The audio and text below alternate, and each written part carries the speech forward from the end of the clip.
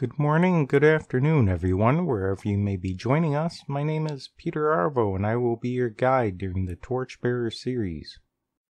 This is course B501, Suppressed Bible Manuscript History, and we're in Session 2. If you've missed Session 1, it is highly recommended to view Session 1 before continuing, since we will build upon the first session and there will be very little review.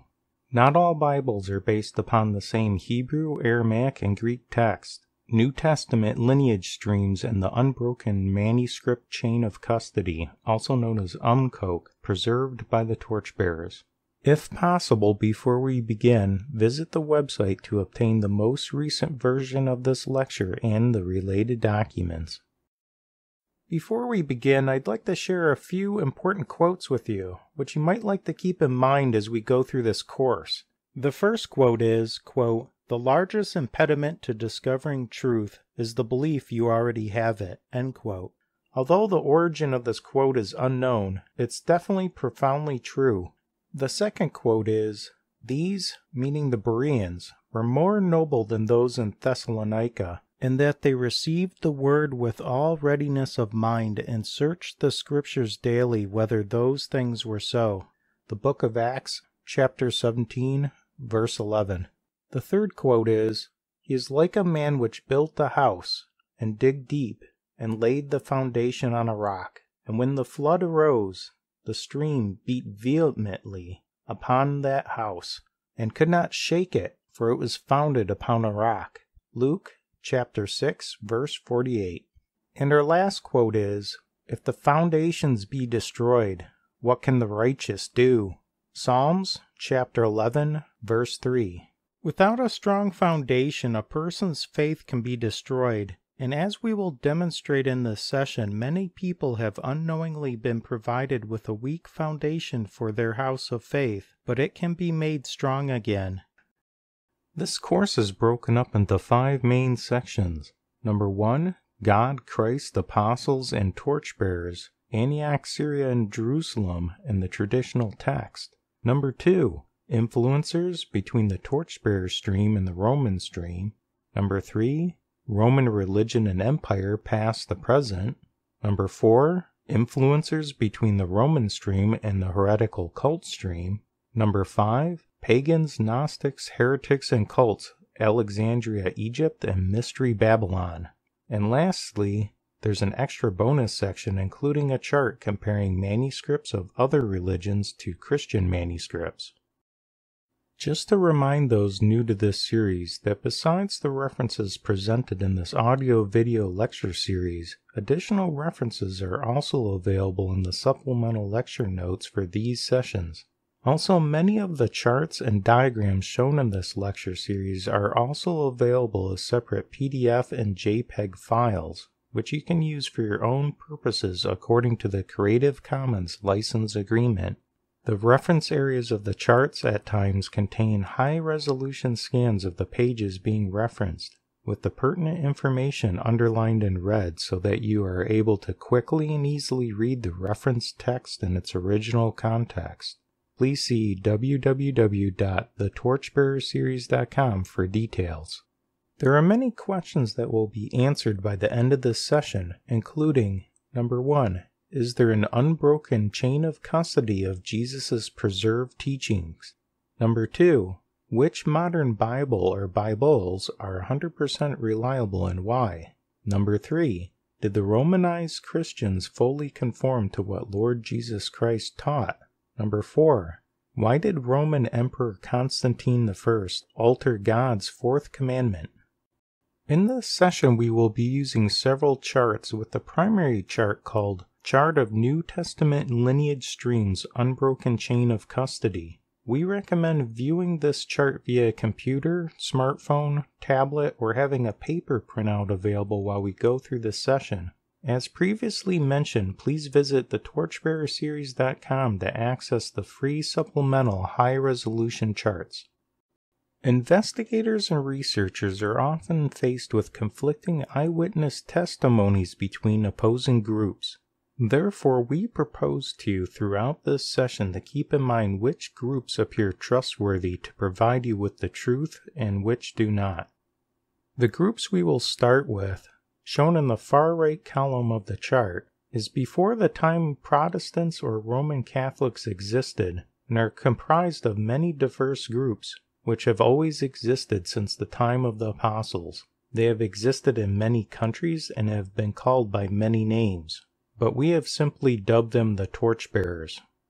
A few of the names of the Torchbearers include: in northern Italy, Waldenses or Vaudos, meaning valley; in Germany, Cathari, meaning the pure ones; in France, Tesserans; and in southern France, Albigenses, the country of Elbe; in the country of Flanders, Piffles; and in England, Waldensian Christians.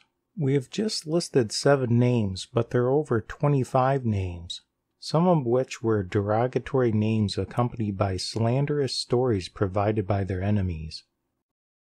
Around 30 to 120 AD, we have the apostles and the autographs in the New Testament manuscripts, the originals.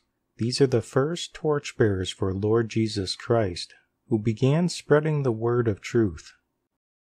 There is strong evidence that the apostle Saul, also known as Paul, brought the truth of the gospel to Great Britain, besides bringing the gospel to Spain. See Romans chapter 15, verse 28. There are testimonies from the following 12 early church writers that Saul Paul made it to Britain and the Celtic nations: Clemens Romanus, Paul's friend; Irenaeus, Tertullian, Eusebius, Theodoret, Jerome, Nikephoros, Chrysostom, Venantius, Fortunatus, Sophronius, Josephus, and Gildas. Also, just as in the previous lecture session, not all references are shown in this presentation, but are all listed within the supplemental lecture notes. A 600-page book from 1819 called An Essay on the Origin and Purity of the Primitive Church of the British Isles and Its Independence upon the Church of Rome by William Hales discusses another early influx of Christianity into Britain. Quote, Britain about AD 57 by Braun, the father of Crocius and his associates, who had been converted to the Christian faith during the 7 years' residence at Rome as a hostage for his son's fidelity, when liberated and restored to his kingdom in Britain by the Emperor Claudius AD 50. Braun was probably converted by Aquila and Priscilla, St. Paul's fellow laborers in the gospel, who were then resident at Rome, and formed the church there. The British Church appears to have been established in the reign of Lys or Lucius, the great-grandson of Caracalla, about AD 177. End quote. The book also has information about Christianity's early induction into Ireland and Gaul. Of the early Christians in India, we read in Fox's Book of Martyrs, originally written between 1516 and 1587 AD, on page 34 that the Apostle Thomas was in India.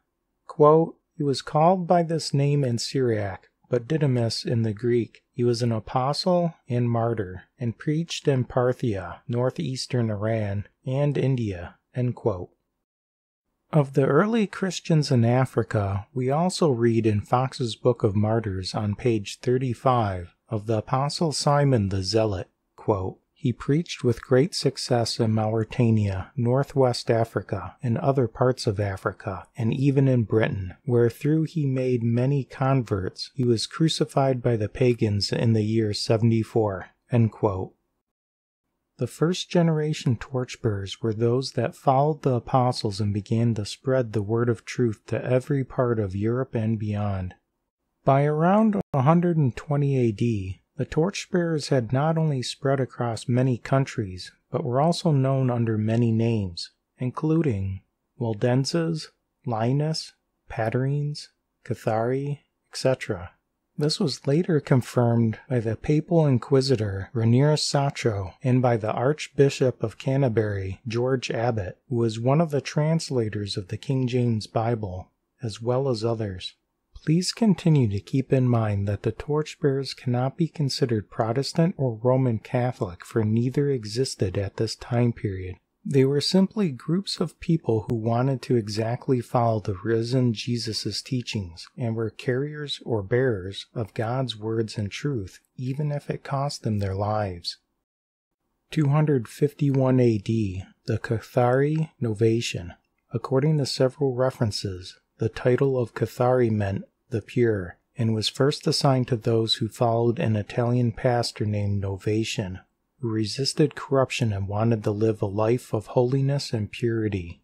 Later, this name appears to have been associated with many unrelated groups of torchbearers to denote their standards of holiness. It has also been documented that a group of torchbearers who lived in Germany adopted the name Cathari. 600 AD, the Vaudois. At least since the beginning of the 6th century, the name Vaudois, sometimes pronounced Vados, has been used by the torchbearers which lived in the valleys of Piedmont, sometimes pronounced Piedmont. These valleys are surrounded by the Alps, the highest mountains in Europe, and are some of the highest in the world, which act as a defensive barrier. The valleys are in the mountain range of the northernmost part of Italy, but the mountains also span France, Switzerland, and Germany. These torchbearers were also called Valenses, and later were known as Waldenses. 660 AD, the Cathari Puritans. The Puritans described here are not to be confused with the Puritans of the 1500s that immigrated to America. Although the more modern Puritans of the 1500s may trace their lineage back to the Puritans of the 600s, some of their understanding of the original doctrine of the Puritans has changed as a result of compromises. 787 AD, the Valdenses Paterines. The ancient early Christians that followed the teachings of Christ and the writings of the apostles were dispersed to many regions and countries, but during times of intense persecution, the ones that survived the best were those in geographically protected areas, like the valleys of Piedmont. The valleys of Piedmont were also nicknamed the Israel of the Alps. It should also be mentioned that there are multiple spellings for most of the locations and groups mentioned in this session, so don't let that confuse you. 794 AD, the ancient Jews and Gentiles who followed the ancient doctrines of the patriarchs and the prophets, and of Christ and the apostles, were often persecuted by those who aligned themselves with the state-approved religions. Roman Emperor Charles the Great, also known as Charlemagne, and Claudius, Archbishop of Turin of the Waldensian valleys of Piedmont, held a meeting called the Frankfurt Council with Roman Pope Adrian in an attempt to convince the Church of Rome to embrace the true doctrines of Christ and his apostles, but were unsuccessful. 817 AD, the valleys of Piedmont were inhabited by the Valdenses. Many Valdenses related by blood still live there today, but now they go by the name of Waldenses. The Archbishop of Turin, Claudius, who lived not far from the valleys of Piedmont, maintained a strong, vehement stance against idol worship. 1040 AD, the Paterines. The Paterines were named after Pataria, which is a place near Milan, Italy. They held communion with the Bishop of Milan, and together they sided against the Roman Pontiff Nicholas II. Although Voltaire was against Christians, he speaks of the Paterines, calling them the Piedmontese in his general history, and saying that they were very numerous at Milan. 1159 AD, the people of the Piedmont valleys finally came to settle into their permanent name, Waldenses. The torchbearers elsewhere, however, were called by other names. They were called Paulicians by some, after the Apostle Paul who taught them in those regions. In England they were called Puritans for their commitment to holy purity, and they had also existed there since the time of the apostles. They were branded with hot irons and burned alive by the state-run Roman Church of England, but the persecution only increased interest, creating an ever-growing number of strong believers. As a reminder, much of what has been written about the history and beliefs of these early torchbearer Christian groups on the internet is inaccurate, and instead the enemies of the torchbearer groups have slanderously attributed false beliefs and history to them, and at times their enemies have linked real heretical groups to the Torchbearers by calling both groups by the same names, which has been repeatedly documented by biblical researchers from the 1500s and the 1600s.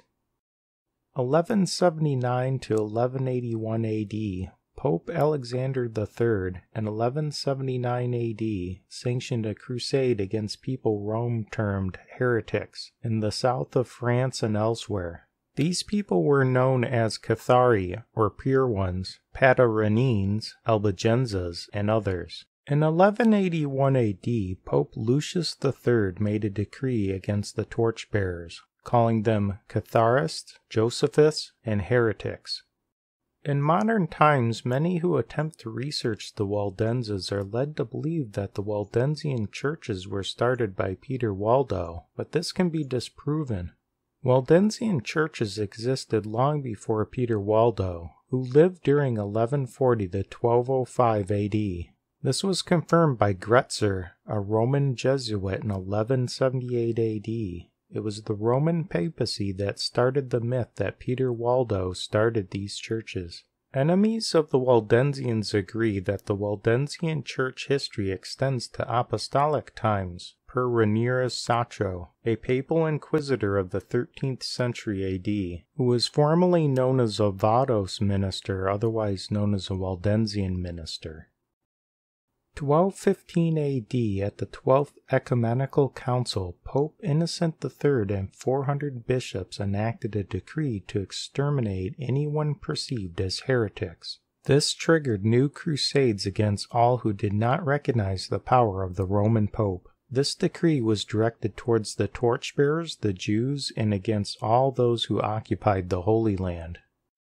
1259 AD, the 500 Vados in the Patarine Church of Elbe, France, were called Albigensas. There were over 1,500 members in Concarezzo and 200 in Bagnolo.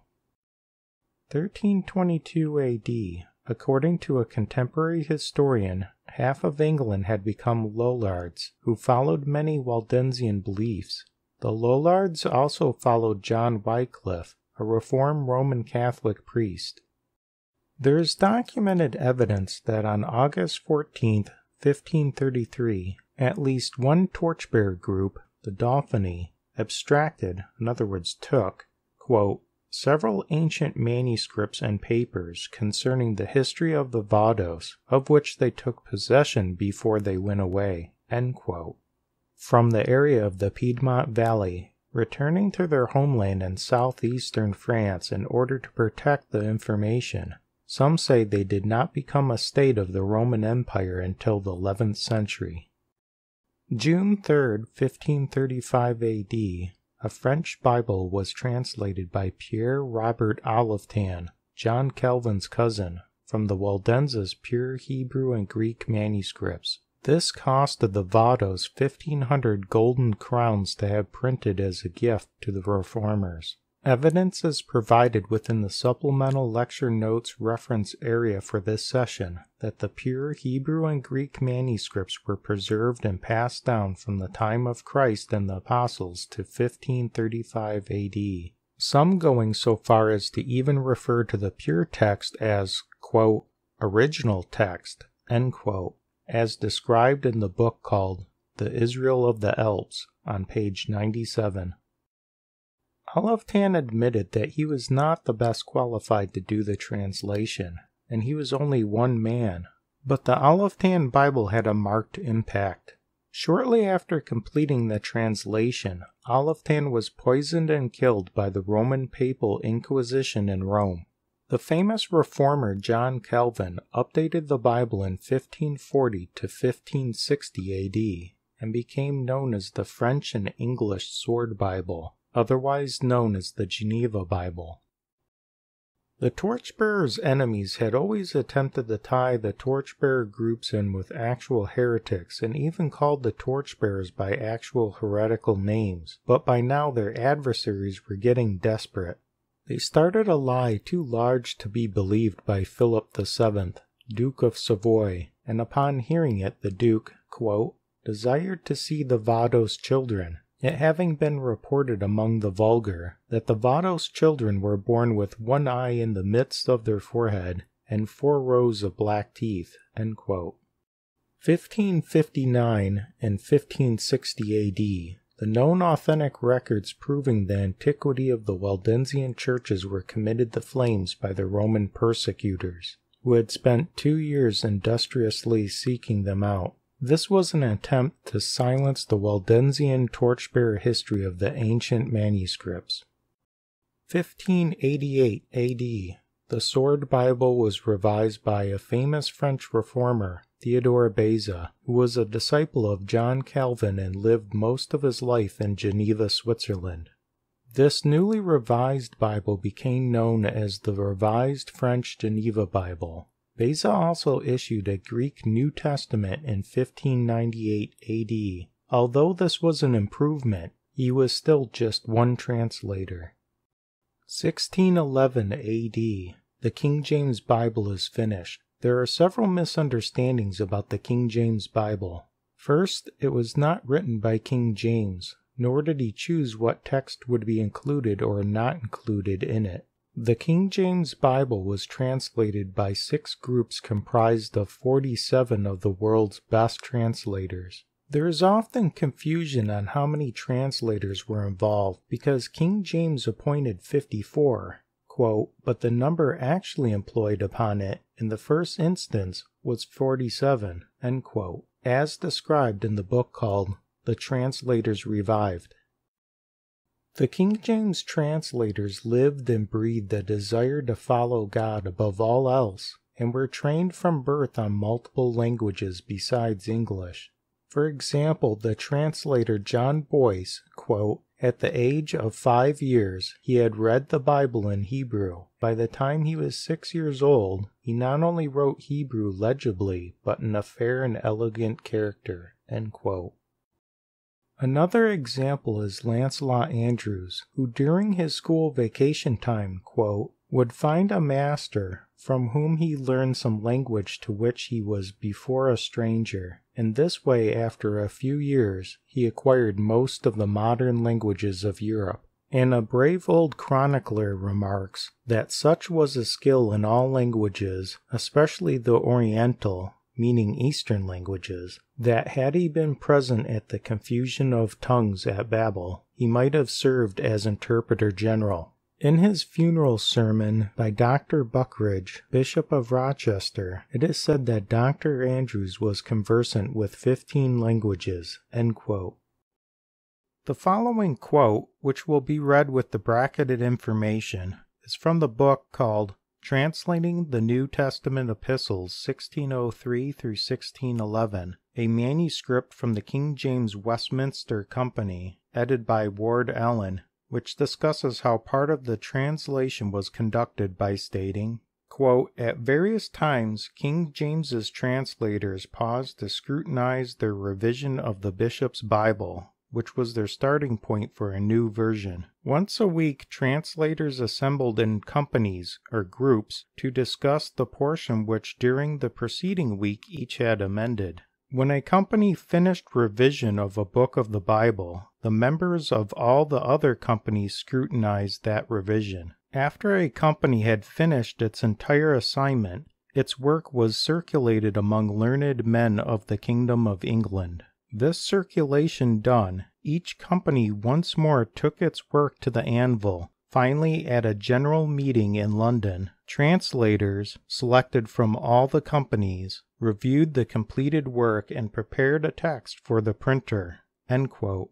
There are many more translation rules as well as details about the individual translators which we will not be covering here. For more information, you can read the book Translators Revived by Alexander Wilson McClure, published in New York by Charles Scribner in 1853. At the time of this writing, it is available to be downloaded for free from archive.org. Many older Bibles, texts, and manuscripts were consulted by the translator teams, even from their own privately held collections. However, depending on who you ask, Modern scholars may tell you conflicting accounts of which primary base text was used to create the King James Bible. This is because none of the source text that still exists today is 100% match, and for good reason. The Waldenses' pure Hebrew and Greek text, which is now missing, was likely the primary source text, but they used the Bishop's Bible as their starting point. Although not required, there is additional evidence of the text's purity. The oldest New Testament text, the Jesus Papyrus, also known as the Magdalen College Papyrus P64, authored by Matthew, is dated to before 60 AD by Professor Karsten Peter Tida, and doesn't match the text of the Bibles translated after 1881, which used the new Westcott and Hort text, which the Nestle Aland and UBS Greek textbooks also use. But the Jesus Papyrus does match the text of Matthew contained within the King James Bible. See the supplemental lecture notes for additional details. We have evidence that the translators were familiar with the various torchbearer groups and were torchbearers themselves. For example, translator George Abbott, Archbishop of Canterbury, spoke at length of the Wycliffes, Dulcinus, Linus, Waldenses, Albigenses, and others, and is listed in the Churchmen, Volume 62, as a Puritan. Besides existing documents showing that the translators had knowledge of the different torchbearer groups, and at least one of them being a torchbearer, we have documented evidence that Pierre Robert Olivetan, a cousin to the famous reformer John Calvin, had a copy of the pure Hebrew and Greek text that the Waldenses preserved from the time of the apostles. We also have some notes of the King James Bible translators, like John Boyce's 39 pages of handwritten translation notes. John Boyce and others provide hints that they had and used torchbearer manuscripts. Calculations have been conducted for how often the translations are attributed to, quote, some source other than the Bibles listed, end quote, to create the King James Bible, versus how often the word choices in manuscript 98 are attributed to text from the, quote, Bibles listed, end quote. The Bibles listed refers to the older Tyndale Bible, the Great Bible, Cloverdale, the Geneva New Testament, 1557, Whittingham, the Geneva Bible, 1560, the Reims New Testament, the Bishop's Bible, and the King James Bible translation notes written into the margins of one of the Bishop's Bibles.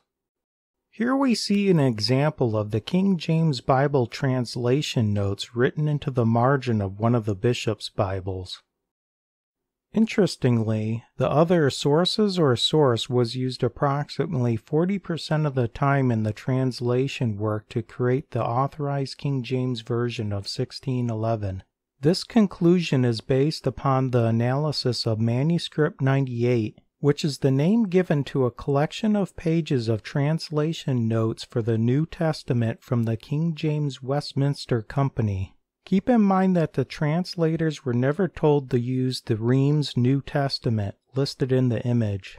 It should also be pointed out that many assume that the translators used old Bibles as their primary resource to create the authorized King James Bible because of their 14th translation rule, quote, directed them to use in addition to the Bishop's Bible, the Tyndale, Matthew, Cloverdale, Whitchurch, and the Geneva, end quote. This is, however, assuming they didn't have the pure Hebrew and Greek texts from various torchbearer groups. And we already know that the Pierre Robert Olivetan Bible used the pure Hebrew and Greek text from the Waldenses to create a French Bible which later became the Geneva Bible. See the page briefing called Translating the KJV New Testament, the Other Manuscripts from the TorchbearerSeries.com website for additional details. We should also not forget, as previously mentioned, the strong evidence that the Apostle Paul and other first-century followers of Christ traveled to England and Ireland, who would have left pure documents behind as well as the correct understanding of the manuscripts to then be handed down from one generation to another. The previous information reinforces what the King James translators said themselves on the 6th page of the Authorized King James Bible of 1611, which states their translation was, quote, out of the original sacred tongues, end quote. Some have believed that there have been many translation revisions to the King James Bible ever since 1611, but this is not true. The corrections made soon after the first 1611 print run were not a result of mistranslations, but as a result of printing press problems. Quote, some errors of the press having crept into the first edition and others into later reprints, King Charles I in 1638 had another edition printed at Cambridge, which was revised by Dr. Samuel Ward and Mr. John Boyes, two of the original translators who still survived, assisted by Dr. Thomas Goad, Mr. Mead, and other learned men, end quote.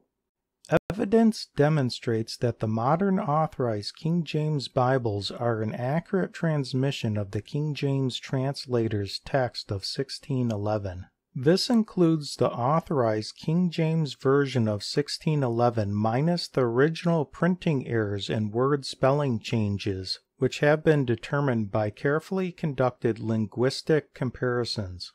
Even the American Bible Society, ABS for short, had the following to say, quote, the English Bible, as left by the translators, has come down to us unaltered in respect to its text, except in the changes of orthography, which the whole English language has undergone, to which the version has naturally and properly been conformed, end quote. This prompts the question, who's the best publisher of the KJV Bible? There appears to be near universal agreement that the Cambridge type is best, which avoids a few minor printing mistakes that the Oxford publisher had. The Oxford University error wrongly put sins for sin, 2 Chronicles 33:19, and whom he instead of the correct whom ye, Jeremiah 34:16. The Cambridge University Press did not make these printing errors. As a side note, all of the Thomas Nelson Bibles we've checked get the first one correct and the second one wrong, so the Thomas Nelson Bibles seem to be a bit of a mix between the Oxford and the Cambridge type. Please see the supplemental lecture notes or the TorchbearerSeries.com website for more information on obtaining a free version of the Cambridge type Authorized King James Bible, as well as good publishing companies to purchase printed versions from. Over the last 400 years, the B-RAID system of correcting manuscripts appears to have been adapted and employed in discovering, preventing, and correcting printing press errors for the Authorized King James Version of the Bible, which is still used to prevent errors today. These minor mistakes made by men provide valuable insight into the free will God allows us to have, yet at the same time still allow for God's total sovereign goal to be accomplished.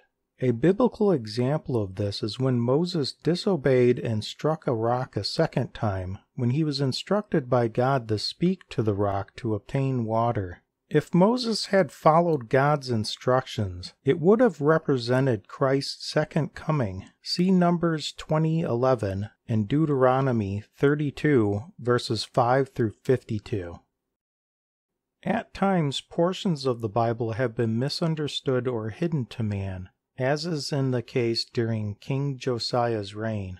2 Kings chapter 22, verse 8 reads, quote, and Hilkiah the high priest said unto Shaphan the scribe, I have found the book of the law in the house of the Lord. And Hilkiah gave the book to Shaphan, and he read it. End quote. But it is never lost to God. Quote, it is the glory of God to conceal a thing, but the honor of kings is to search out a matter. End quote. Proverbs 25:2. Doubts about biblical preservation, inspiration, interpretation, authority, doctrine, and truth can be mended by diligent research, prayerful study, trust in God, and faith the size of a mustard seed. See Matthew 17:20. Do not let the small things erode your faith. when you know that the foundational rock for your faith is true, which is the literal birth, death, and resurrection of Lord Jesus Christ. See 1 Corinthians chapter 15, verses 1 through 4. Many have also wrongly believed that using these and thous and similar language in the King James Bible clouds the translational meaning, and only existed culturally during the King James time period. Therefore, it should be done away with due to its outdated and archaic nature. In actuality, the these and thous, as well as other words, were not in use during the time the 47 translators started their work in 1604 to translate the King James Bible. The KJV translators collectively decided to use the these and thous and other words, even though no one used them anymore, because it contributed to better translational accuracy and clarity of understanding. See the references for additional details. A cheat sheet for these and thous is: thee, thou, thy, thine is singular. You, ye, your, yours is plural.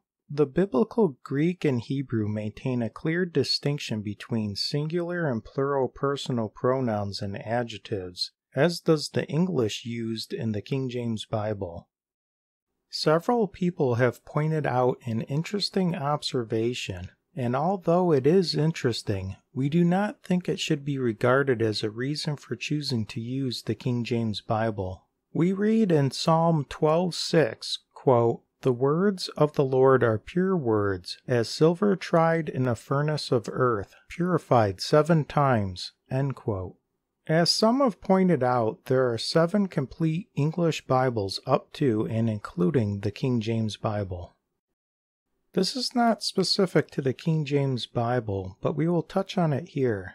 There have been many supposed Bible contradictions that have been published on the internet, the vast majority of which can be easily explained, even by a small amount of research. For example, within just one website, there are over 101 supposed contradictions that are thoroughly resolved. We have now completed going over the rightmost column, the Torchbearer lineage, and have learned of an Unbroken Manuscript Chain-of-Custody, also known as UM-CoC, for the text of the Bible. This lineage has existed outside of the Roman Catholic and later Protestant lineages.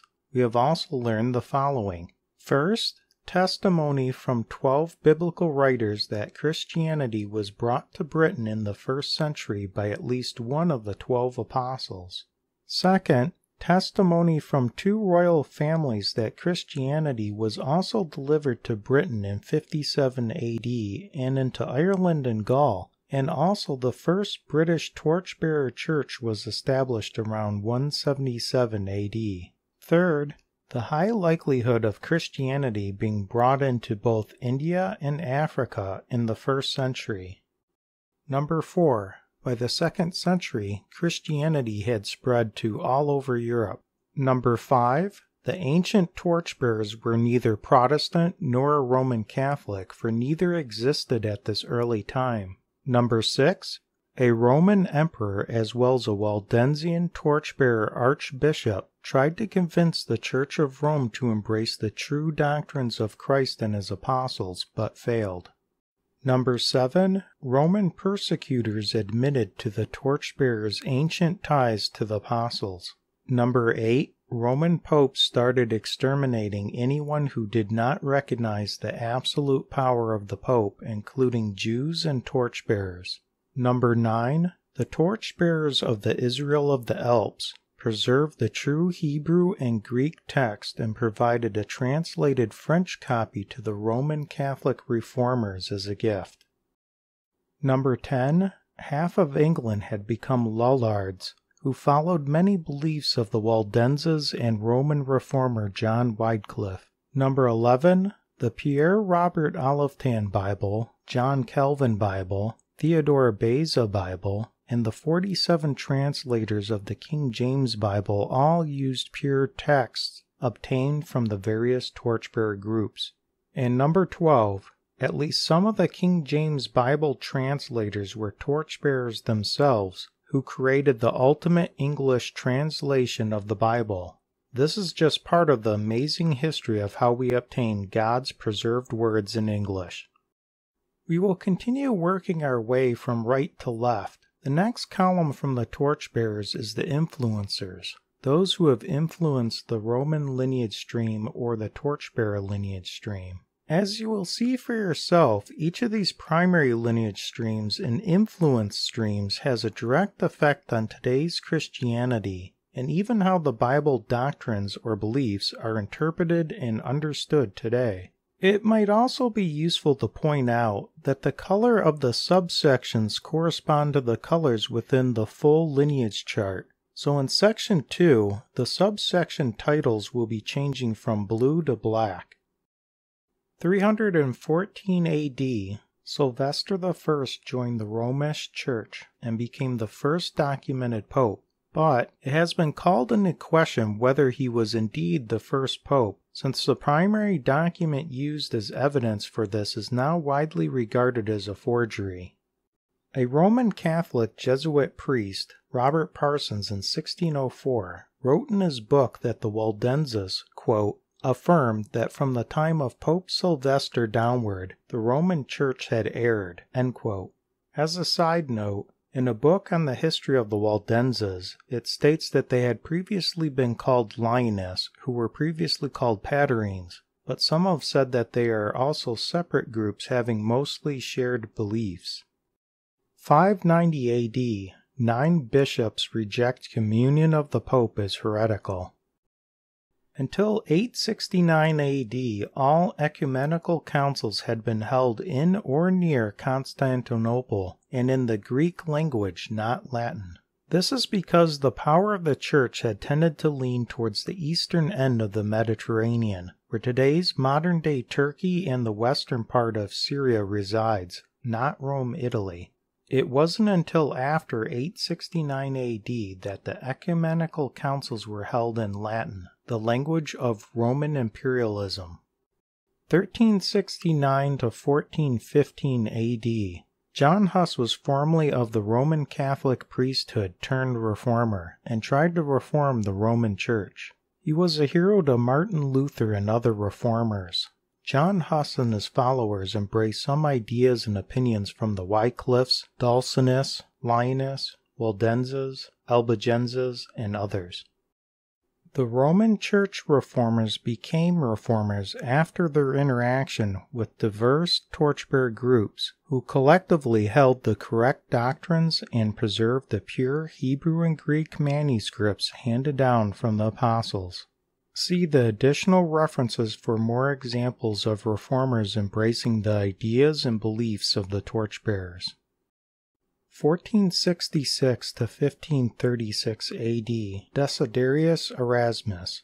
He was a member of the Roman Catholic priesthood who appeared to make an attempt to reform the Roman Church from within, but wasn't successful.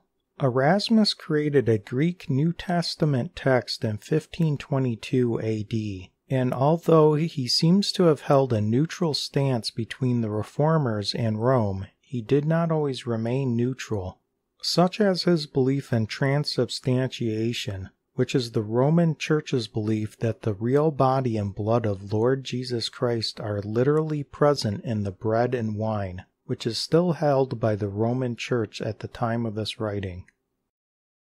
1483 to 1546 AD, Martin Luther was a former Roman Catholic priest who became one of the well-known reformers, and also attempted to reform the Roman Church. He created a German Bible between 1522 and 1534 AD.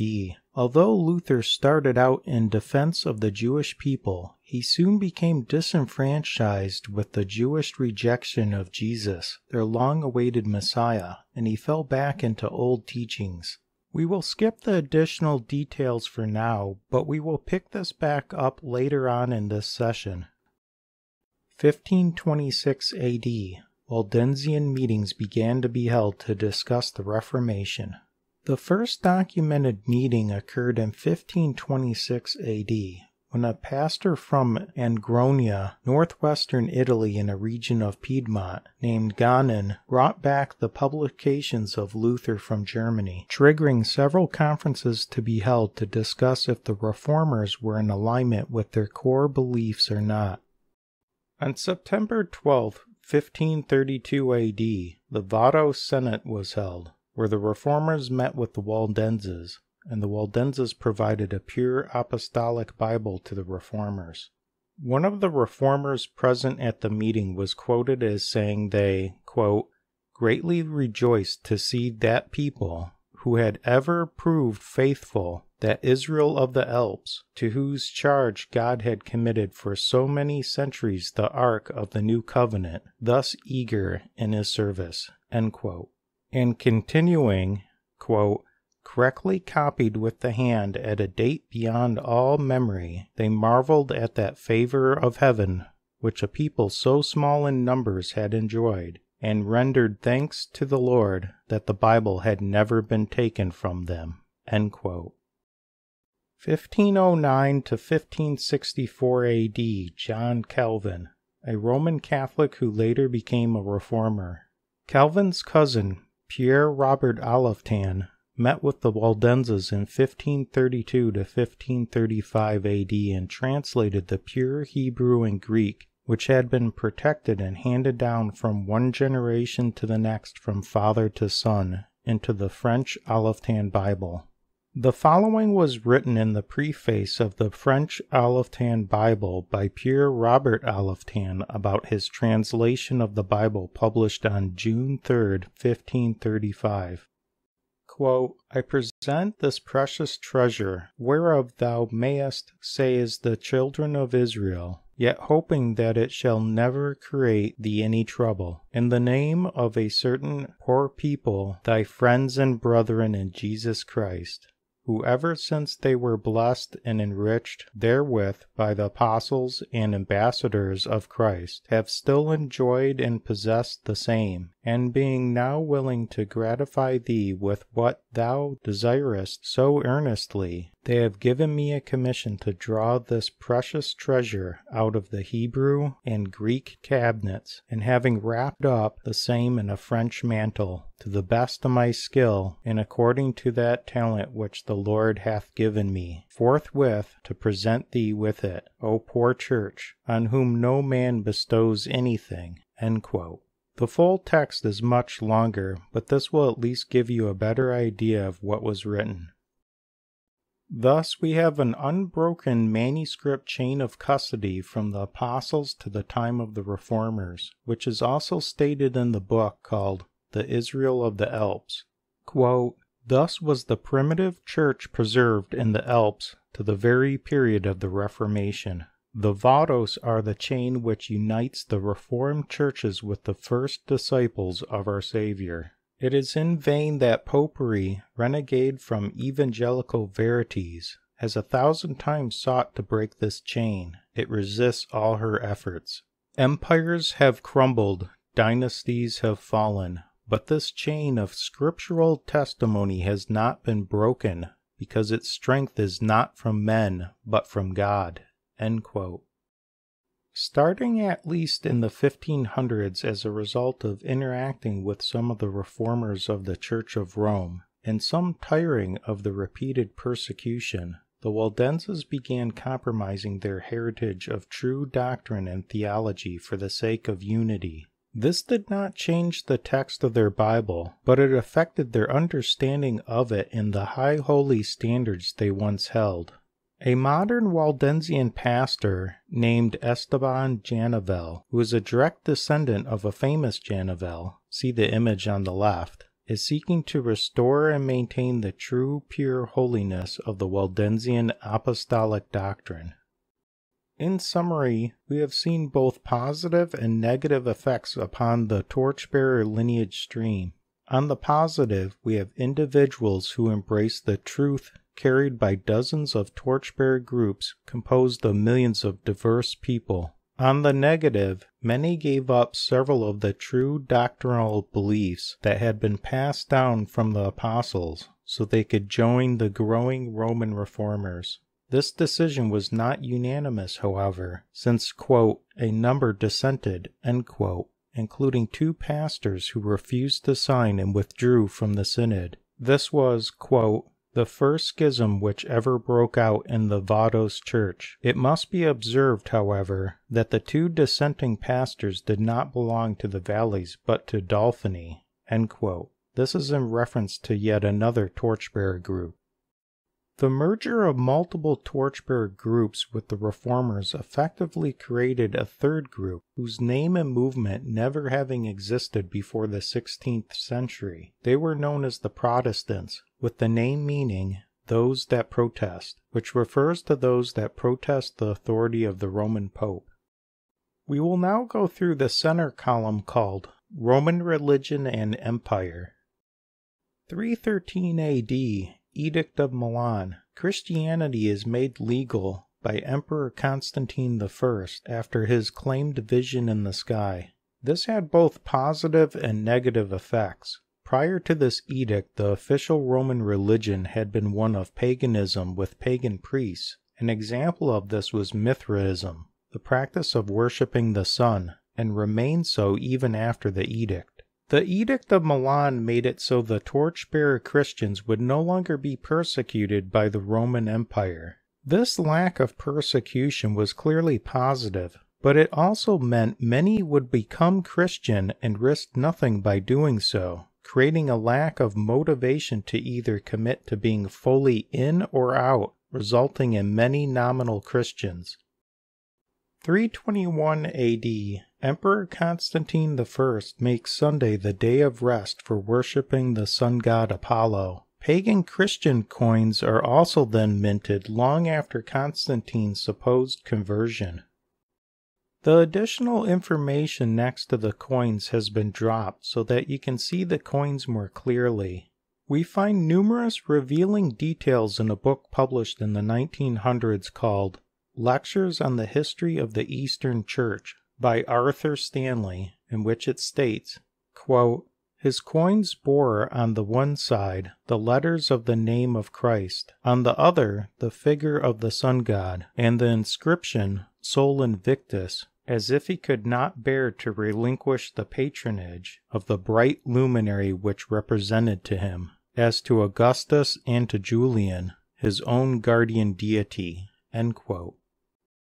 It then goes on to say, quote, the retention of the old pagan name of Dies Solis, or Sunday, for the weekly Christian festival is, in great measure, owing to the union of pagan and Christian sentiment, with which the first day of the week was recommended by Constantine to his subjects, pagan and Christian alike, as the venerable day of the sun.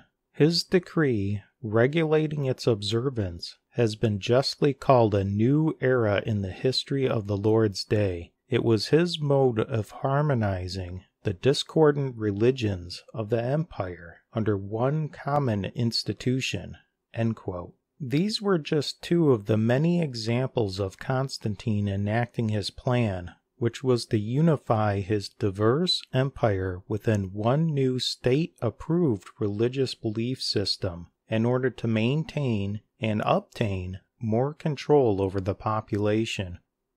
325 AD, Council of Nicaea. Constantine continues to push for merging Christianity with other religions of the pagan Roman Empire by declaring Sunday as the day for the celebration of the pagan Christian Astarte Easter, also known by other pagan names. There are dozens of old and rare books published on the subject, but let's go through just a small sampling by reading a portion of A History of the Christian Councils from the Original Documents, Volume 1 by Karl Joseph, published in 1894, where Constantine I addresses the council. Quote, we give you good news of the unity which has been established respecting the Holy Passover. All the brethren in the East who formerly celebrated Easter with the Jews will henceforth keep it at the same time as the Romans with us, and with all those who from ancient times have celebrated the feast at the same time with us. End quote.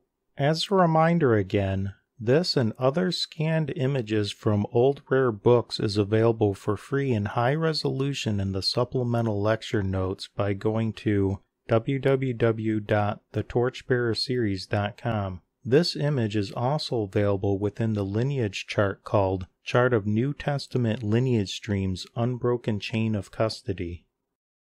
Continuing, quote, "It was declared to be particularly unworthy for this, the holiest of all festivals, to follow the custom, the calculation of the Jews, who had soiled their hands with the most fearful of crimes, and whose minds were blinded." End quote. Constantine must have forgotten that Jesus was born to a Jewish family, and most of the apostles and early followers of Jesus were Jewish, and it was Jewish people who wrote most of the Old and New Testaments of the Bible. Constantine continues, quote, "In rejecting their custom, we may transmit to our descendants the legitimate mode of celebrating Easter. We ought not therefore to have anything in common with the Jews." End quote. By association, all 7 festivals of Israel of the Jewish Christians are to no longer be observed according to Constantine. Note that Hanukkah is not one of the 7 festivals of Israel, but it was implied to be observed during the times of Jesus. See John 10:22. The 7 most important Jewish Christian holy days are Passover, unleavened bread, first fruits, Feast of Weeks, also known as Pentecost, trumpets, atonement, and tabernacles. If we are to understand how some of the current doctrines have gone astray, it is of paramount importance to understand the catalyst, original cause, so we will continue with this a little further. Rome was the catalyst for Roman Christians distancing themselves from the Jewish people, festivals, and customs which was and is against the beliefs of the Torchbearers. The Torchbearers have always followed the true Passover on the 14th day of the Jewish month of Nisan, and then celebrated Christ's resurrection day on first fruits, not Astartes Easter. We read in 1 Corinthians chapter 15, verse 20, quote, "But now is Christ risen from the dead, and become the first fruits of them that slept." End quote. Constantine continues, quote, "To separate ourselves from the detestable company of the Jews, for it is truly shameful for us to hear them boast that without their direction we cannot keep this feast. But even if this were not so, it would be your duty not to tarnish your soul by communications with such a wicked people, the Jews. Our Savior has left us only one festival day of our redemption, that is to say, of his holy passion, and he desired to establish only one Catholic Church." End quote.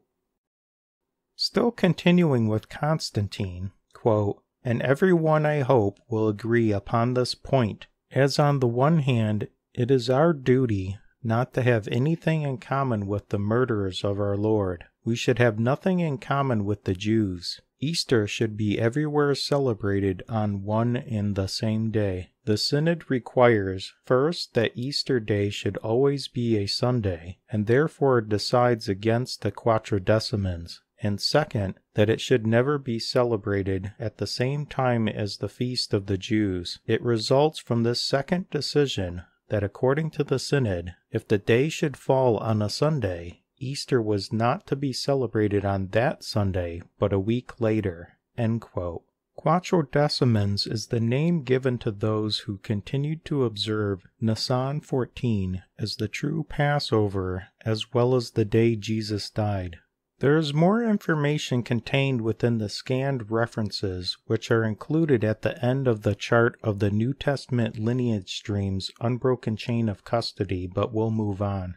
A positive thing that came out of the Council of Nicaea was that Arianism was rightly condemned during the meeting. We will briefly go over Arianism later in this session.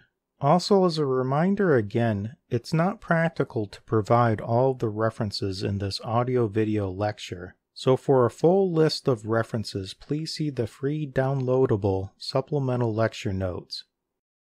337 AD. Pope Julius I creates Christmas. He invents this holiday from the combined pagan Roman festivals of Saturnalia and Sol Invictus, and redesignated them as the Feast of Christ's Nativity, Mass on Christ's Day, or shortened as Christmas. This was done even, quote, in spite of serious objections, end quote, and others calling it a, quote, questionable innovation, end quote. Most who want to portray Christmas in a less pagan light do so by comparing only the Roman holiday of Sol Invictus, leaving out the closer Roman holiday of Saturnalia. Other traceable ancient pagan holidays were also included, likely in an attempt to better unify through compromise the whole empire. This list is a few of the many things that the holidays would involve for the winter festivals of Saturnalia and Sol Invictus. Wild drunken licentiousness, unrestrained merriment, no public business could be transacted, law courts were closed, schools were kept holiday, to commence war was impious, indulgences were granted, presents were interchanged among friends, toys to children, crowds thronged the streets shouting Saturnalia, ornamented trees, a cooked goose, Yule cakes, deities worshipped, venerated, or honored, which include Lord of the Fir Tree, Queen of Heaven, Sun God, Helios, Sol, Saturn, Osiris, and more. Please keep in mind that every item on this list has a corresponding reference and high-resolution scan on the referenced page within the chart of New Testament Lineage Streams' Unbroken Chain-of-Custody.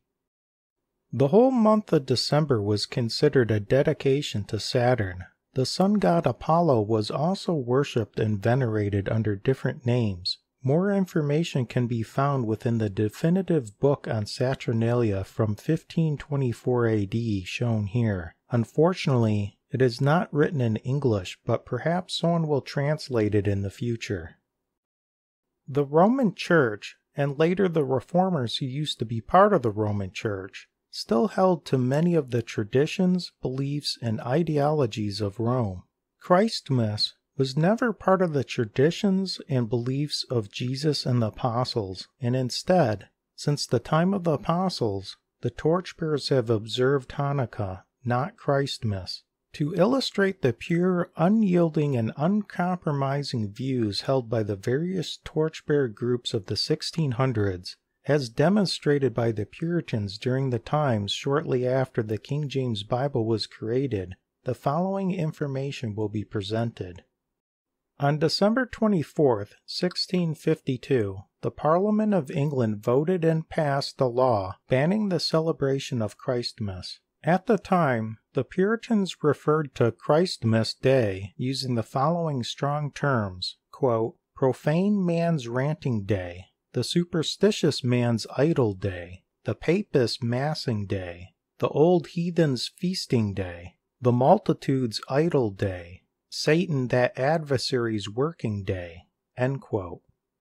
This sentiment was also reflected in America, especially in Massachusetts, when, quote, the New Englanders who gave America the traditions of Thanksgiving Day proclamations, the Mayflower Compact, John Winthrop's City on a Hill, and Election Day sermons, criminalized the celebration of Christmas in 1659, and whosoever shall be found observing any such day as Xmas or the like would be fined, end quote.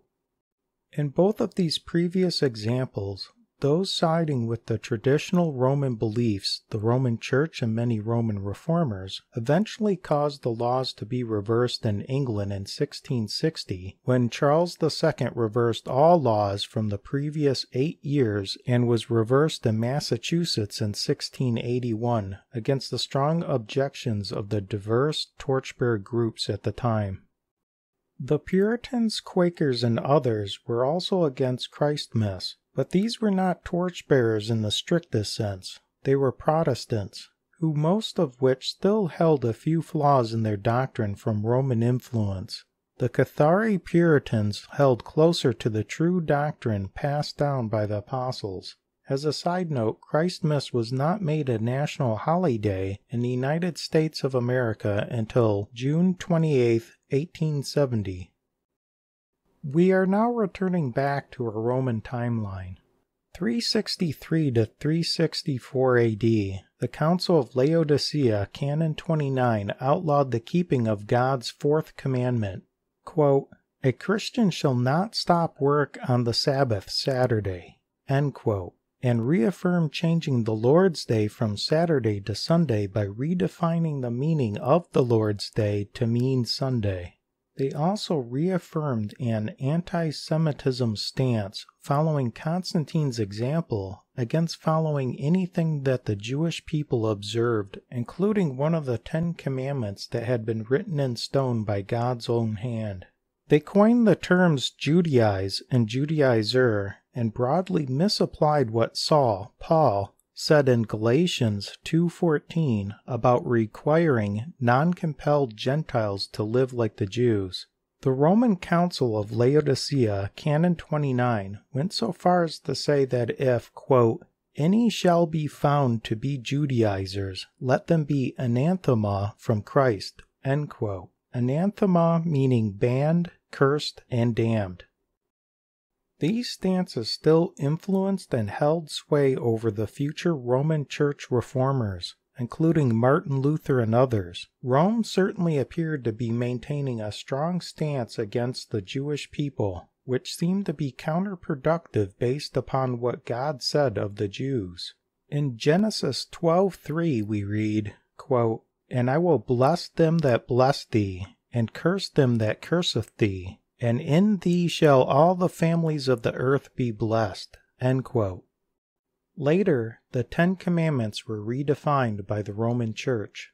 In some examples, they simultaneously condemned and approved of the veneration of idols, still held today, and changed the order in which the commandments appeared by duplicating a commandment in order to remove one, and subtly removed words like the removal of, quote, "bow down," end quote, to images as stated in Exodus 20, verses 4 through 5. This affected 2 commandments, keeping the Sabbath holy, the 4th commandment, and not committing idolatry, the 2nd commandment, which both the Jews and Torchbearers held in high regard. 380 AD, Edict of Thessalonica, the new Roman form of pagan Christianity, was signed into law as the official Roman religion by emperors Theodosius and Valentinian II through this edict, thus proclaiming Rome as the Catholic or universal unified religion. They also contemplate the use of physical force in the service of orthodoxy for the first time. The Roman Emperor Gratian is sometimes left out of the list of those who signed this edict, but for the sake of completeness in this lecture, we wanted to mention that he was probably also one of the signers of the edict, as depicted in the scanned page shown here. There is a large amount of information we could cover regarding famous and not so famous forgeries, but for the sake of time, we will only choose a few to discuss here. 498 to 514 AD, Pope Symmachus and the Symmachian manuscript forgeries. Quote, "The object of these forgeries was to produce alleged instances from earlier times to support the whole procedure of the adherents of the Symmachus, and in particular, the position that the Roman bishop could not be judged by any court composed of other bishops. These forgeries are not the first documents to maintain this later tenet." End quote. Many of these scanned images are difficult to see in this format, which is why high-resolution scanned images are included as part of the free downloadable document called Chart of New Testament Lineage Streams Unbroken Chain-of-Custody, available from the Torchbearerseries.com website.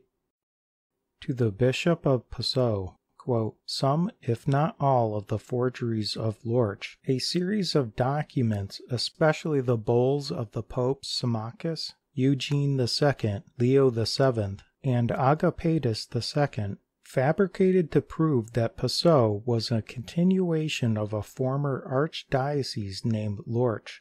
By these he attempted to obtain from Benedict VI the elevation of Passau to an archdiocese, the re-erection of those dioceses in Pannonia, and Messia, which had been suffrages of Lorch, and the Pallium for himself." End quote. For those who are unaware, a bull in this context is the name given to public decree, letters patent, or charter issued by a Pope of Rome. 772 through 795 AD, Pope Hadrian I, the son of a Roman nobleman, introduced the Donation of Constantine manuscript forgeries. These forgeries were believed to be legitimate for 4 centuries after being introduced as evidence for the lineage and supremacy of the popes. These forgeries, supported by popes, are still held today by many as evidence for the ecclesiastical supremacy and temporal sovereignty of the popes of Rome. Quote, "In 1440, Lorenzo Valla counseled Eugenius IV not to rely upon the donations of Constantine, which he proved to be spurious, false." End quote.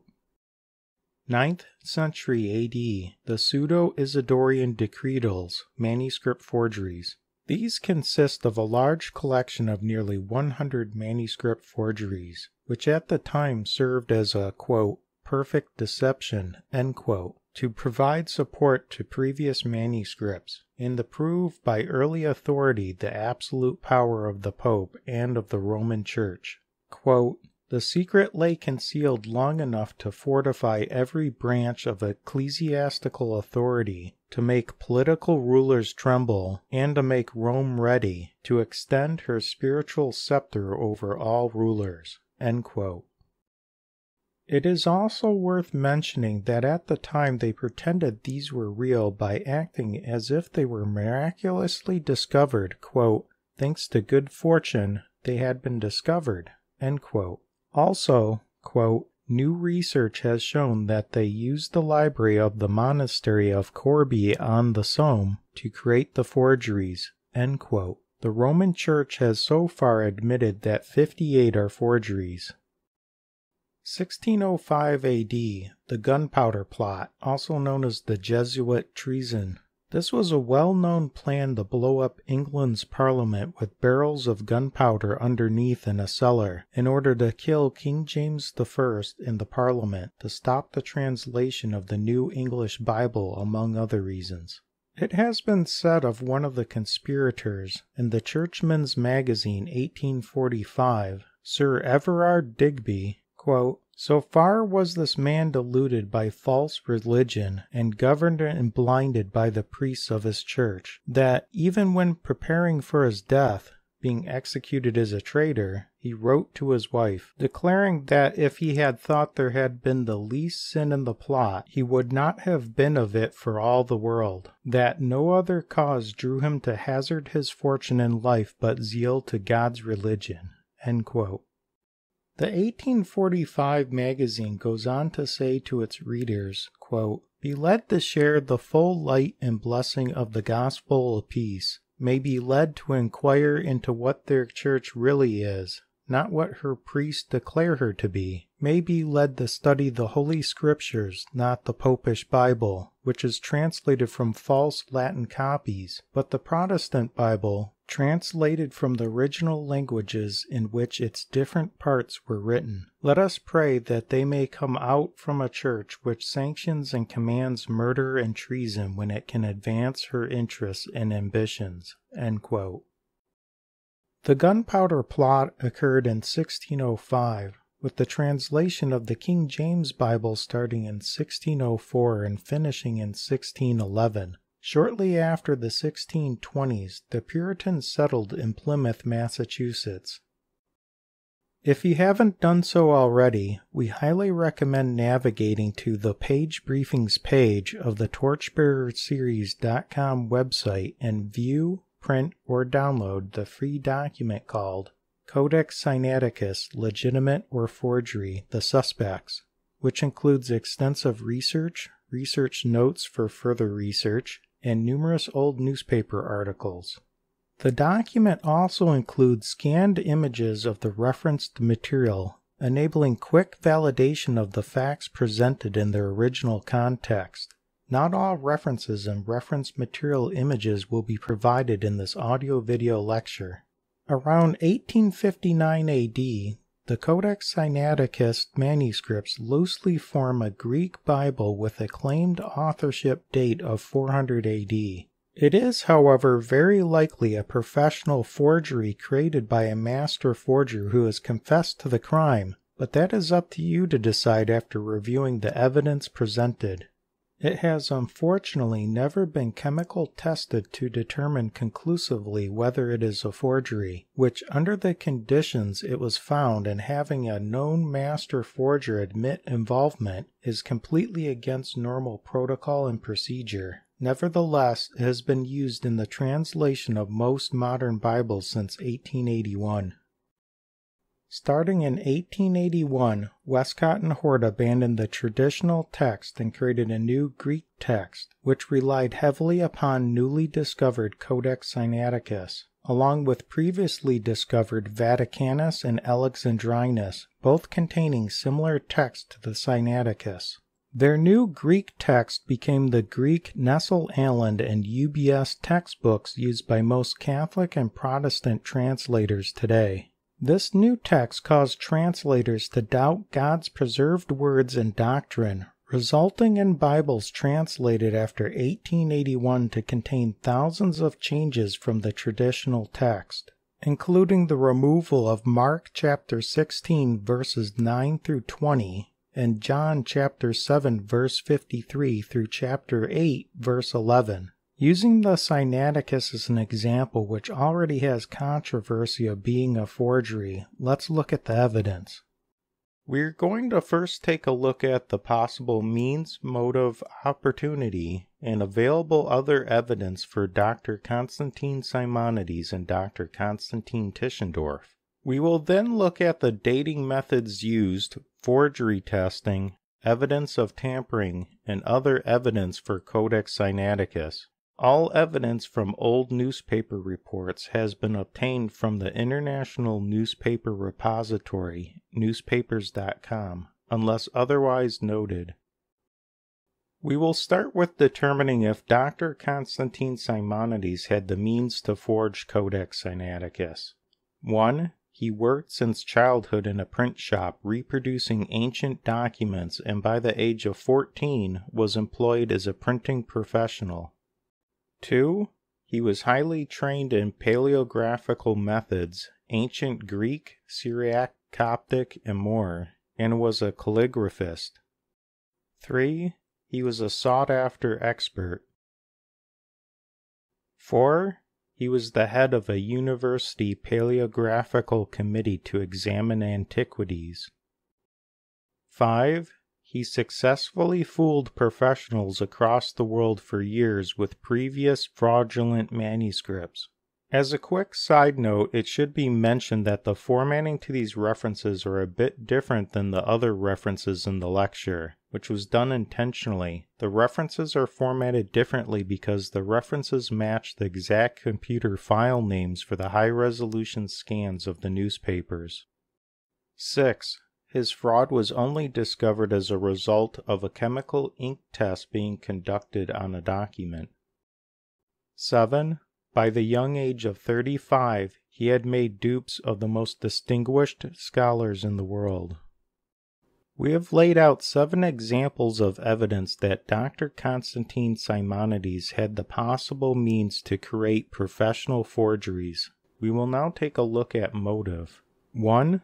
Money certainly could be a motive. He was arrested for selling forgeries of ancient manuscripts for an extremely high profit, but for some cause was never prosecuted, which was in stark contrast to other forgers who were sentenced to prison and fined. Did he have friends in high places that also would have been implicated in the crime? Even newspaper reports were puzzled why he was never prosecuted. This is something to think about. 2.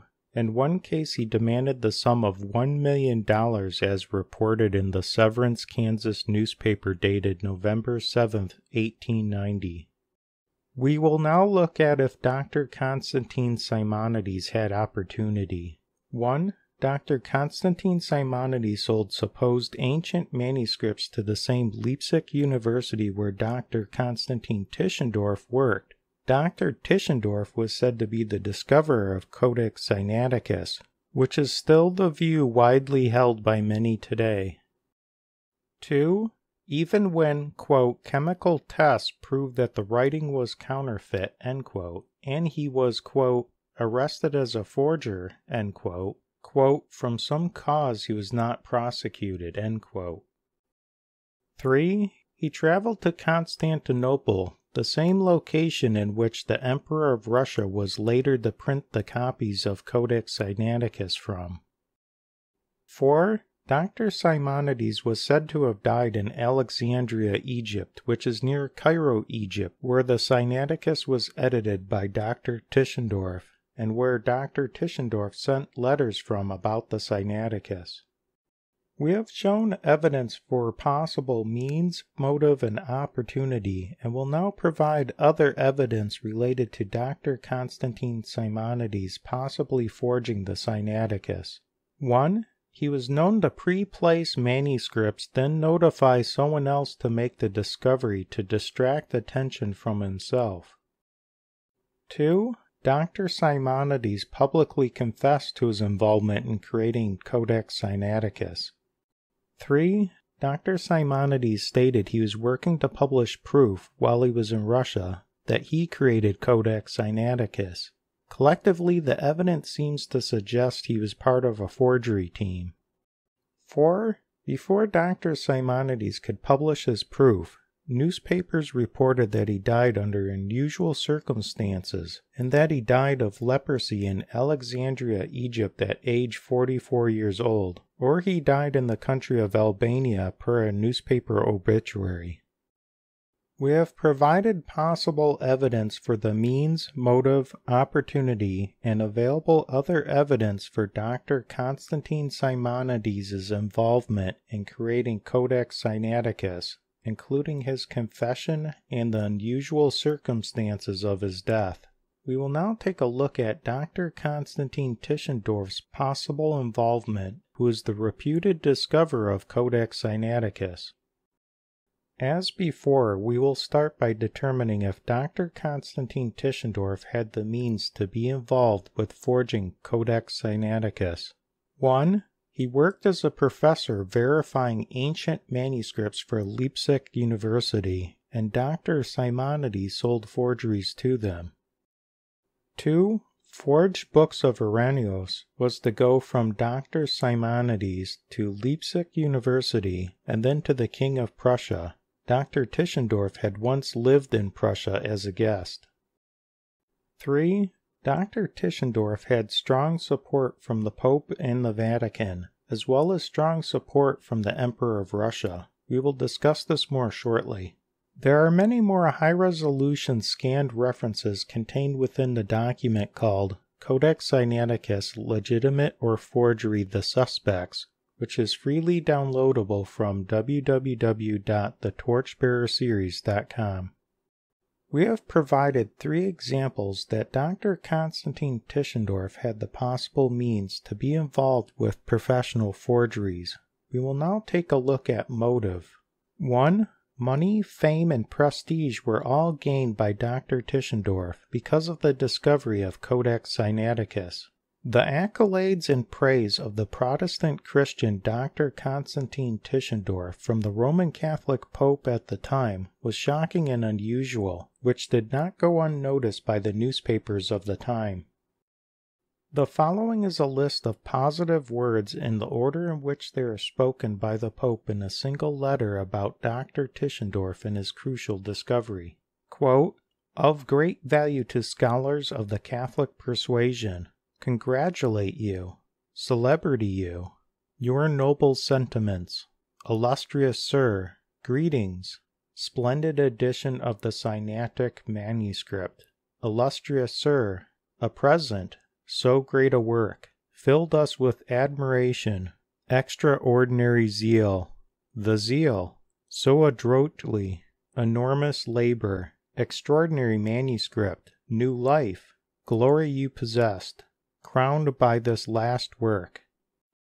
Magnitude, its importance, great part, highly prized, fruits of so many travels, cheerfully, happily executed, advances of Christian knowledge, rich measure, the favor of God, embrace you as a dearest son, bond with us, bonds of perfect love. We beseech of God for you, illustrious sir. We express our gratitude to you, assure you of our high esteem." End quote. At the end of the newspaper article it stated that, quote, "the cardinal's hat would be his reward." End quote. To say the Pope heaped praise on Dr. Tischendorf is an understatement, with 35 positive things said, some of which were restated more than once, in the Pope's short published letter in the newspaper. 2. The discovery also won Dr. Tischendorf accolades from universities and the Emperor of Russia, who paid for his travels and gave Dr. Tischendorf 100 free copies of Sinaiticus. Keep in mind that Dr. Tischendorf lived in Germany and was a German citizen, not Russian. 3. In a letter, Dr. Tischendorf implies that the discovery of Sinaiticus will cause the importance of the apocryphal books and the Vatican manuscript, Codex Vaticanus, to increase in importance, as well as the Septuagint, creating incentive for the Church of Rome to support Dr. Tischendorf and the Sinaiticus. We will now look at if Dr. Constantine Tischendorf had opportunity. 1. Although living in Leipzig, Germany, he was funded and sent by the Emperor of Russia, quote, "on a journey of scientific exploration," end quote, to try and discover ancient manuscripts. 2. Dr. Tischendorf was the primary scholar to immediately date the manuscript to the 4th century, along with others that had previously been fooled by forgeries created by Dr. Simonides. Dr. Tischendorf also immediately dated the manuscript before even leaving where he discovered it.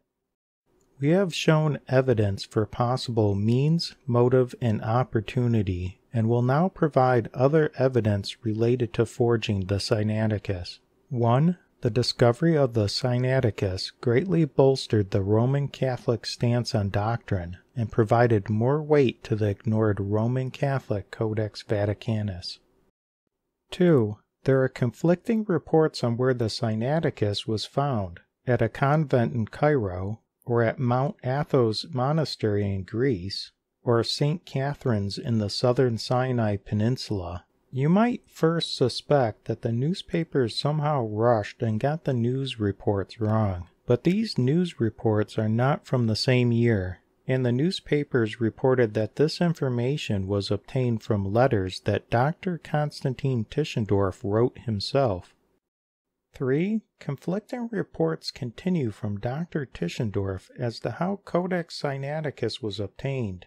Found in a cloth in the steward's room in St. Catherine's at Mount Sinai in the southern Sinai Peninsula, or as a bundle of dusty parchments in St. Catherine's, or in a wastebasket as scattered remains in St. Catherine's, or brought by camel to him in Cairo, Egypt. This is 4 different conditions, plus 2 completely separate geographical locations. Number 4. Alexander II, Emperor of Russia, was of the Russian Eastern Orthodox Catholic Church. The emperor knew Dr. Tischendorf, but did he also know the Pope? We have provided possible evidence for the means, motive, opportunity, and available other evidence for Dr. Tischendorf's involvement in forging Codex Sinaiticus. We will now take a look at the Codex Sinaiticus itself. The dating method used to date the Sinaiticus is called paleographical, meaning someone visually analyzed the handwriting, quality of line, form, spelling, materials used, etc., and dated it based upon its legitimate appearance. At the time of this writing, the codex has never been chemical tested to date the ink. which is against normal protocol for a suspected forgery. Dr. Tischendorf made notes and many corrections to copies and, quote, all this put everyone, without seeing the original, in the position to judge of the value and age of the document, end quote. The full Sinaiticus wasn't seen until 2009, when it was scanned and made available online. Is there evidence of tampering? The answer appears to be yes. Some pages appear artificially darkened. See the image and the source of the image for more information. Other issues are also known with the text. Manuscript scholars have said that no less than 14 people have copied and/or edited Codex Sinaiticus, and that it appears that Codex Sinaiticus was more of a rough draft. Codex Sinaiticus is said to have had 1. Carelessness in guarding it, 2. Ignorance in copying it, and 3. Error in associating inspired and uninspired records together. The Shepherd of Hermas manuscript created by Dr. Simonides appears to be the same manuscript miraculously found by Dr. Tischendorf, with both men stating that it is 2nd century AD, and later matching the manuscript said to be found with the Sinaiticus. You may not be able to see it within this lower resolution newspaper image shown here, but it mentions 2 men with the last names of Westcott and Hort, who we will discuss shortly. Much more evidence could have been presented in support of Codex Sinaiticus being a forgery, but we decided to only use 1800s newspaper reports for evidence in this example. There is much more information contained within the research notes section of the last few pages of the free downloadable document called Codex Sinaiticus, Legitimate or Forgery, the Suspects, as well as better scans of the newspaper references as well. We have really only scratched the surface of this topic, but we have spent enough time to hopefully provide you with enough evidence to decide if Codex Sinaiticus should be trusted. 1881 AD, suspected manuscript forgeries were used in creating altered Greek New Testament text by Westcott and Hort. Evidence from the son of Dr. Brooke Foss Westcott and the son of Dr. Fenton John Anthony Hort suggests that their fathers were very much Gnostics and occultists before, during, and after they worked on creating new Greek New Testament texts. That Greek text is used for new Bible translations today, and that same text was used later by Nestle and Allen's texts, who doubted that the Bible was true. The doubting Nestle-Allen text of 1898 AD directly influenced the text used by the United Bible Society of 1946 AD, and has continued up to our present time. We will now go through the free chart called Westcott and Hort, Occultists or Christians, You Decide, which is available from www.thetorchbearerseries.com, page briefing section, and includes information on Dr. Eberhard Nestle and extensive references with scanned images of the referenced pages, enabling quick validation of the facts presented in their original context. Please consider viewing, downloading, or printing the separate Westcott and Hort chart so that you have the high-resolution scanned images of the referenced pages available to review while we go through this lecture. We are going to first take a look at what Dr. Westcott and what Dr. Hort did, their Gnostic or occult memberships, what they believed, and finally why it matters. We will then take a look at Dr. Eberhard Nestle, who used the text from Dr. Tischendorf, Dr. Westcott, and Dr. Hort to create a new Greek New Testament text, which is still used as the basis for most of today's modern translations. Most of this evidence was obtained from Westcott and Hort's sons, who compiled their father's letters into book format. Also, don't let it confuse you that Westcott and Hort both gave their sons the same first name of Arthur. We will start with what Dr. Brooke Foss Westcott did as it pertains to him being an occultist as opposed to being a faithful Christian. 1. He conducted seances at the secret Cambridge Apostles Club. 2. He wrote rare occult books with one called Collectanea Hermetica, which is based upon the Alexandrian Egyptian Greek wisdom text of Hermes Trismegistus, and another called A Chemical Kabbalistic Treatise in 1895, which was perhaps originally written under a pen name or had limited distribution, since we have not been able to locate a surviving copy still in existence. 3. He founded the Ghostly Guild, which became SPR, the Society for Psychical Research. 4. SPR worked with the infamous aristocratic Russian-German occultist Madame Helena Blavatsky in 1885. 5. Dr. Westcott is charged with heresy at least 3 times in 1861, 1865, 1867, and his pamphlet was suppressed after one of the Episcopal referees detected heresy in it. We will now cover his memberships. 1. He was a member of the Cambridge Apostles, a secret club where they held seances. 2. The Aranist Society was created by Westcott and was made up of senior apostle members.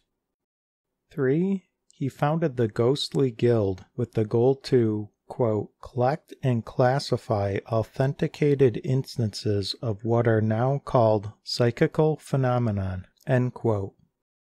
Another quote says that the Ghostly Guild was, quote, established for the investigations of all supernatural appearances and effects, end quote, and, quote, Westcott took a leading part in their proceedings, and an inquiry circular was originally drawn up by him, end quote, called the, quote, Ghostly Circular, end quote, and it goes on to imply that they had spiritual communication through seances. Quote, I, Westcott, had a note from Gordon the other day, and he tells me that he has an admirably authenticated communication, end quote.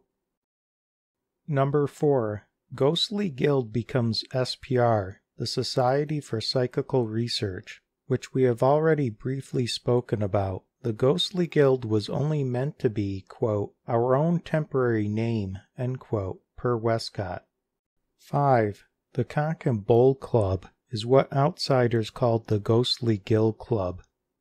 6. The original name for the Hermes Club was the Philological Society. Not much is known about the group, but it appears that they discuss Greek and Roman philosophy. We will now go through what Dr. Westcott believes. 1. He followed the Eleatic school of philosophy, Greek philosophy, as did many of the early Gnostics. 2. Beyond naming a club after Hermes, he also specifically mentions Hermes Trismegistus. Hermes Trismegistus is well read by occultists even in modern times. 3. The Hermes Trismegistus texts are the basis for many occult secret societies such as the Freemasonry, Rosicrucianism, Theosophy, and Thelema, which are all against Christianity. Both Westcott and Hort appear to have in-depth knowledge of Freemasonry, since the structural inner workings of the, quote, female Freemasonry, end quote, organization are compared to, quote, the guild, end quote, that Westcott and Hort are involved with managing. 4. At 63 years old, in 1888, after the new Greek text was completed in 1881, Westcott is still very much involved with the occult, stating, quote, if I had the command of ghosts just at present, I think that Bismarck's sleep would be a good deal disturbed. Perhaps it is well that I haven't, end quote. Please keep in mind that we're not talking about something someone did before they became a Christian and later changed, or a dumb thing someone did while they were in college. Nor are we talking about someone who only wrote a Bible commentary or taught some classes. We are talking about a group of men who created a new Greek text that continues to influence the translation of most newly translated Bibles. We will now go through why it matters. 1. Beliefs affect how people think, teach, and translate the Bible, as expressed in the following, quote, "The outside world was wont to regard him, Westcott, as a mystic, and the mystical, or sacramental, view of life enters, it is true, very largely into his teaching." End quote. In other words, his thoughts on things deeply impacted what he taught. 2.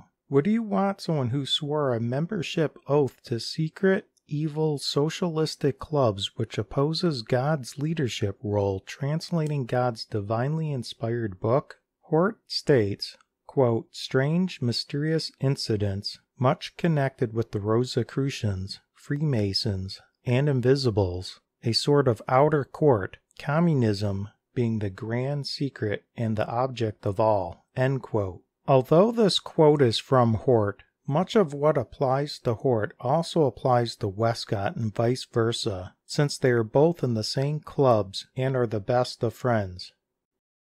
3.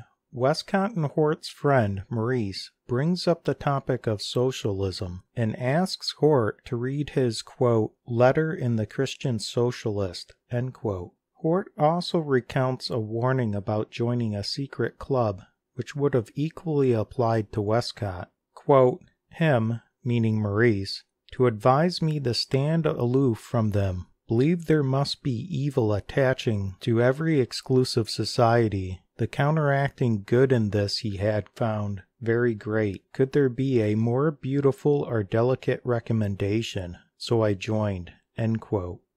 We will now go through what Dr. Fenton John Anthony Hort did as it pertains to him being an occultist as opposed to being a faithful Christian. Since there is overlap between Westcott and Hort, it will be quicker this time through. 1. He attended seances to summon and stir up creatures and uses New Age occult terminology in a letter he wrote to his wife according to his son Arthur. Quote, "We tried the turntables, but the creatures wouldn't stir." End quote. 2. Not only did he attend seances held by other people, but he also conducted seances himself at the secret Cambridge Apostles Club and elsewhere. Rather than going through all of Dr. Hort's Gnostic and occult memberships, which overlap with his closest friend, Dr. Westcott, we will instead summarize by providing a list of the clubs.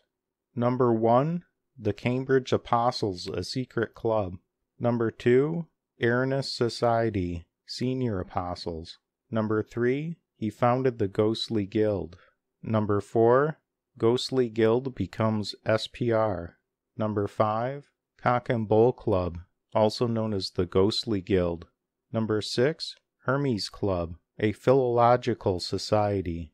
There are many corresponding references for their Gnostic and occult memberships, some of which are listed here. But for a full list with scans of the pages, please see the chart called Westcott and Hort, Occultists or Christians, you decide. You may also want to consider their possible involvement with the Freemasons, as well as other secretive organizations, since their previous comments suggest an in-depth knowledge of the structural inner workings of the female Freemasonry organization as compared to the structural inner workings of their own guild.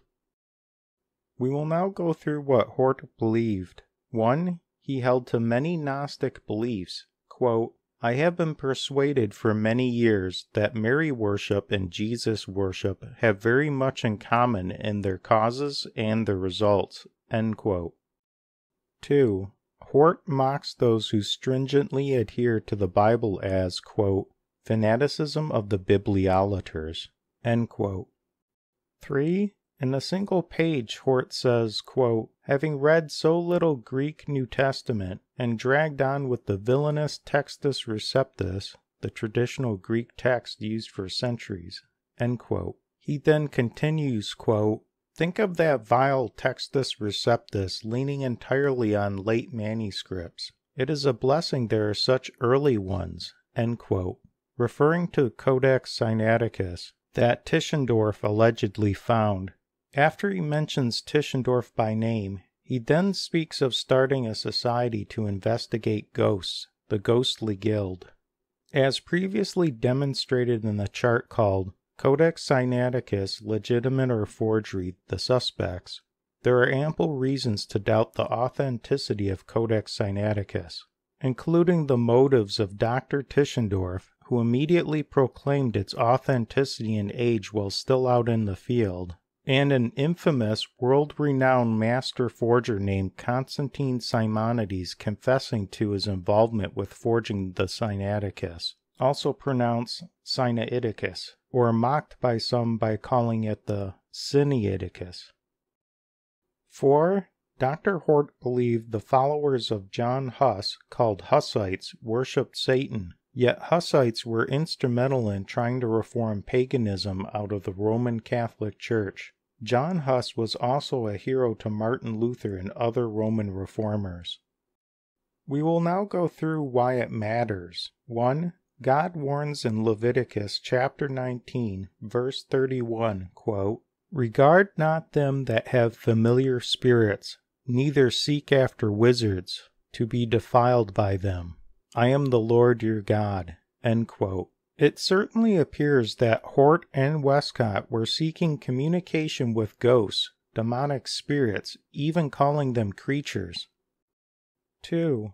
How did this evil seance communication affect their understanding, translation, and creation of new biblical text? And what about their oaths of allegiance to secret clubs and other potential organizations?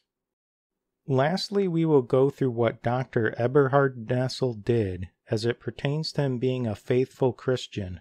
1. Created the Nessel-Aland, the first edition Greek New Testament book to be used by textual critics and translators. The first edition was published by Eberhard Nessel in 1898, which combined the readings of editions from Tischendorf, Westcott and Hort, and Weymouth. We will not be covering Weymouth in this session for the sake of time. Keep in mind as we go through this, you cannot understand God's Word purely from an academic perspective. That God's supernaturally inspired text can only be spiritually discerned by a believer. Quote, "But the natural man receiveth not the things of the Spirit of God, for they are foolishness unto him, neither can he know them, because they are spiritually discerned." End quote. 1 Corinthians chapter 2, verse 14. We are not aware of any Gnostic or occult memberships for Dr. Nessel, so we will move on to what he believed. 1. Dr. Nessel appears to deny God can preserve his word to even the first generation copy or print run, let alone to future generations. Quote, "Nay, even when the two agree," speaking of the original manuscript and copy, "there is still the possibility that what the author wrote and allowed to be printed was not what he thought or intended to be read." End quote. 2. He believes that, quote, "their disappearance," meaning the original manuscripts, "is readily understood when we consider that the greater portion of the New Testament, namely the epistles, are occasional writings never intended for publication, while others were meant to have only a limited circulation." End quote. Essentially, none of what he just said is true. Was this perhaps a statement out of ignorance by Dr. Nessel, since God said multiple times that he would preserve his words?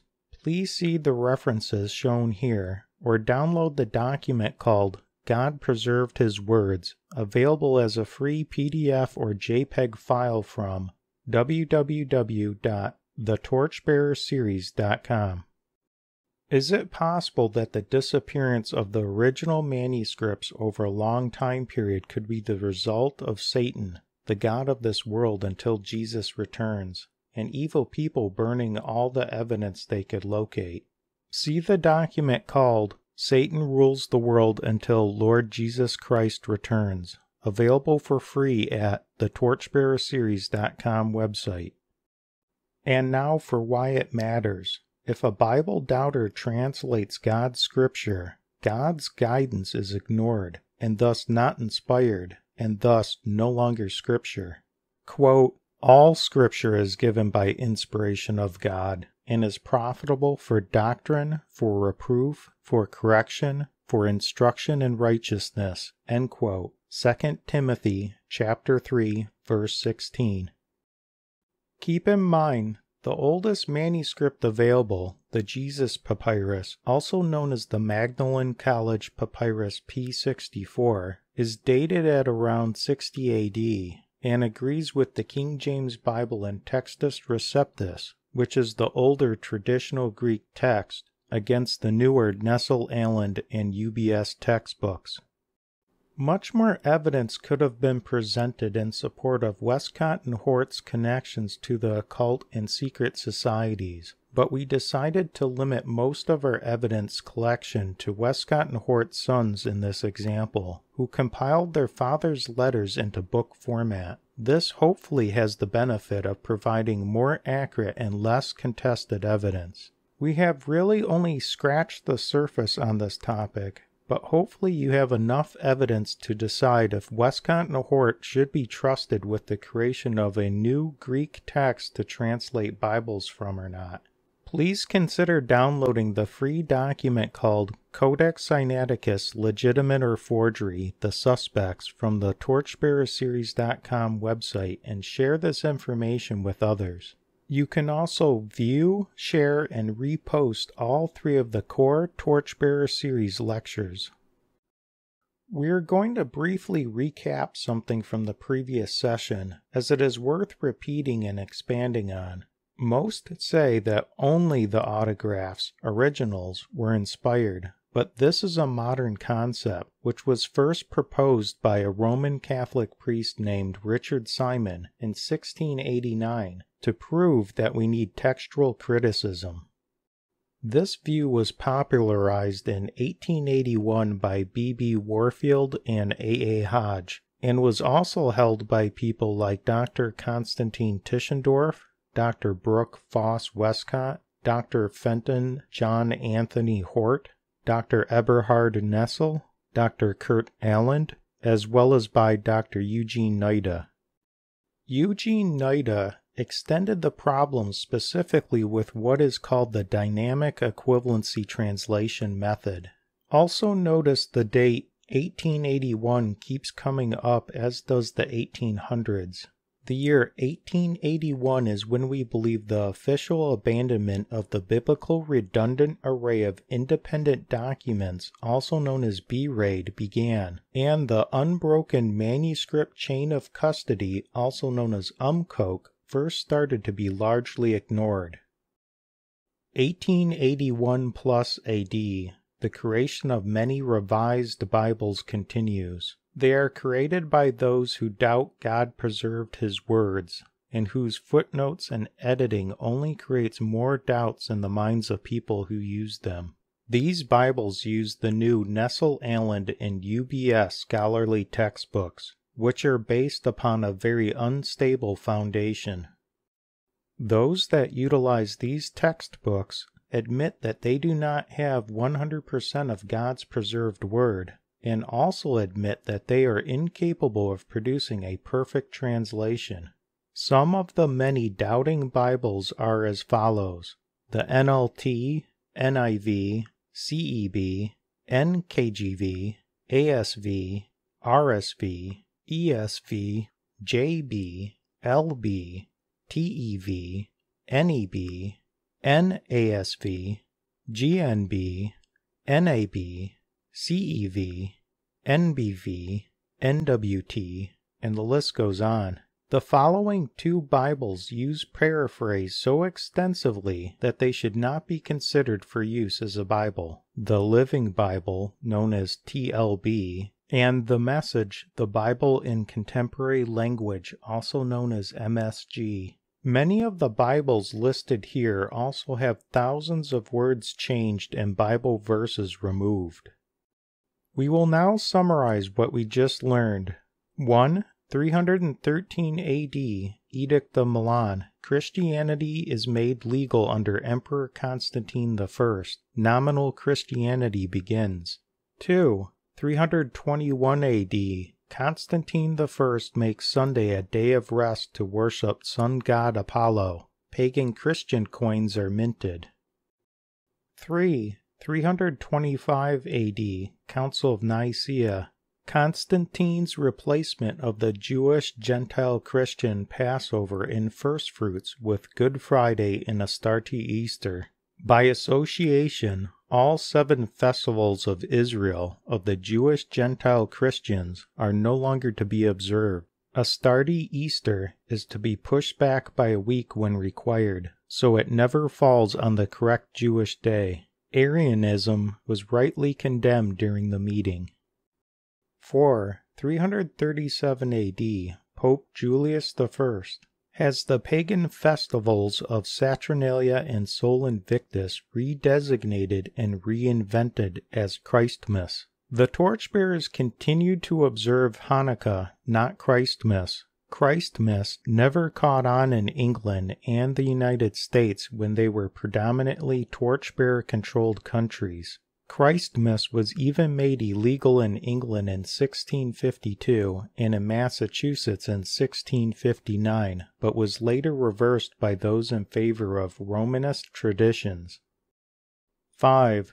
363 to 364 AD, Council of Laodicea, Canon 29, outlawed the keeping of God's 4th commandment, which is to keep the Sabbath holy, creating anti-Semitic terms of Judaize and Judaizer, designed to shame people from not associating with Jewish people, or with the true Jewish Christian beliefs of the apostles and the resultant torchbearers, with the Roman Church as well as the Protestant churches saying in agreement they are to be anathema, meaning banned, cursed, and damned. Later, the Roman Church altered, redefined, and reordered the 10 Commandments to further obscure Saturday the Sabbath and idolatry. 6. 380 AD, Edict of Thessalonica. Pagan Christianity was signed into law as the official Roman religion, proclaiming Rome as the Catholic or universal unified religion. 7. 498 AD to the 9th century AD. Rome had created nearly 100 known forgeries, with the Roman Church so far admitting that 58 are forgeries. How many more would be discovered if they were all submitted to forgery testing via non-destructive chemical ink analysis? 8. 1605 AD, the Gunpowder Plot. The plot to blow up England's Parliament and halt the creation of the King James Bible. 9. 1859 AD, Codex Sinaiticus manuscripts were shown in the 1800s as well as today to have evidence of being forgeries, but as of this time, no forgery testing via non-destructive chemical analysis has been conducted. 10. 1881 AD, Westcott and Hort were shown to be strongly associated with Gnosticism and the occult, and they used at least one manuscript that is very likely a professional forgery to create a new Greek New Testament text to the benefit of the Roman Church. This Greek text would later be updated by Nestle Aland in 1898 AD. And then by the United Bible Society, also known as UBS, in 1946 AD, to be used in the translation of nearly all modern Bibles. Some may not be aware that on March 29, 1994, a joint declaration was signed called Evangelicals and Catholics Together, the Christian Mission in the Third Millennium, in which a large group of leading evangelicals compromise biblical truth in order to get closer with the Roman Church. Many Roman reformers of the past continued to hold on to many of the traditions, beliefs, and ideologies of Rome, not having gone far enough in reforming themselves. The following quote speaks well on this topic. Quote, "It's better to be divided in truth than united in heresy." End quote. 11. Modern time. Finally remember that many Bibles translated since 1881 use one or all of the following translational systems. 1. The Westcott and Hort text. 2. Eugene Nida's dynamic equivalency, 3. Paraphrase, or 4. Other known forged texts, as an example some of the Dead Sea Scrolls.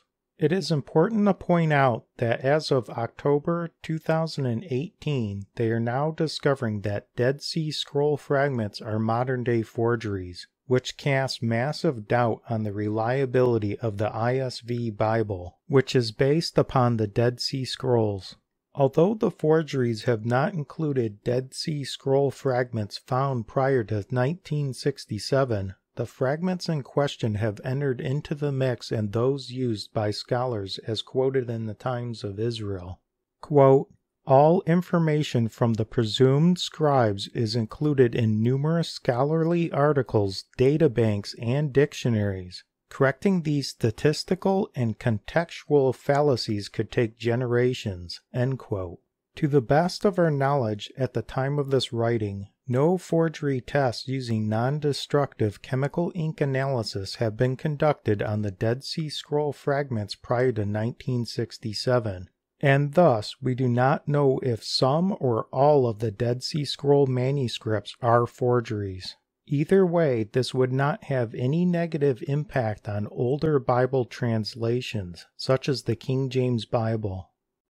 We are down to the last two columns of the chart. In this column called Influencers, those that have influenced the heretical cult stream or Roman stream, you will discover those who have assisted in influencing some of the changes to the original doctrine of the apostles. This altered doctrine has been spreading amongst Bible colleges and universities for a long time, but has dramatically increased since the 1800s and 1900s.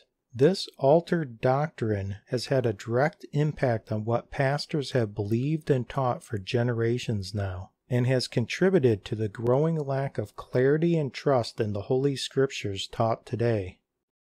We will not go through each of these quotes again since we covered them at the beginning of this session, but please take a moment to reflect on their meaning or review them later. 35 AD to 110 AD, Ignatius of Antioch promoted God's laws for mankind as being Jewish-only laws, that only the Jews needed to follow, thus removing the distinction between God's permanent laws and Jewish local and time period laws. The Jewish local and time period laws were added to by the Jewish Pharisee rabbis as time went on. A short example of one of God's laws for mankind is the fourth commandment, to keep Saturday the Sabbath holy, which was first observed by God in Genesis chapter 2, verses 2 through 3, followed by Moses in Exodus chapter 16, verses 22 through 23, which is before the 10 Commandments are given. Also see Exodus chapter 16, verses 5 through 45. The fourth commandment was said to be known during Exodus chapter 18, verse 16, including the 10th commandment against coveting in Exodus chapter 18, verse 21, then officially given later as the 10 Commandments at Mount Sinai verbally in Exodus 20. Then God wrote them in stone with his own finger twice, Exodus 31:18, 32:19, 34:1, and 31:29. Scripture also says that the Sabbath is still in effect at Lord Jesus Christ's return. See Ezekiel chapter 46, verse 1. This is not meant to be a case study of all the evidence for the Sabbath, or God's laws being perpetually in effect unless God explicitly changes them. In the next and the last of the core lecture sessions, Session 3, we will touch on Jesus' clarification on how to observe the Sabbath and how the apostles and torchbearers observed it.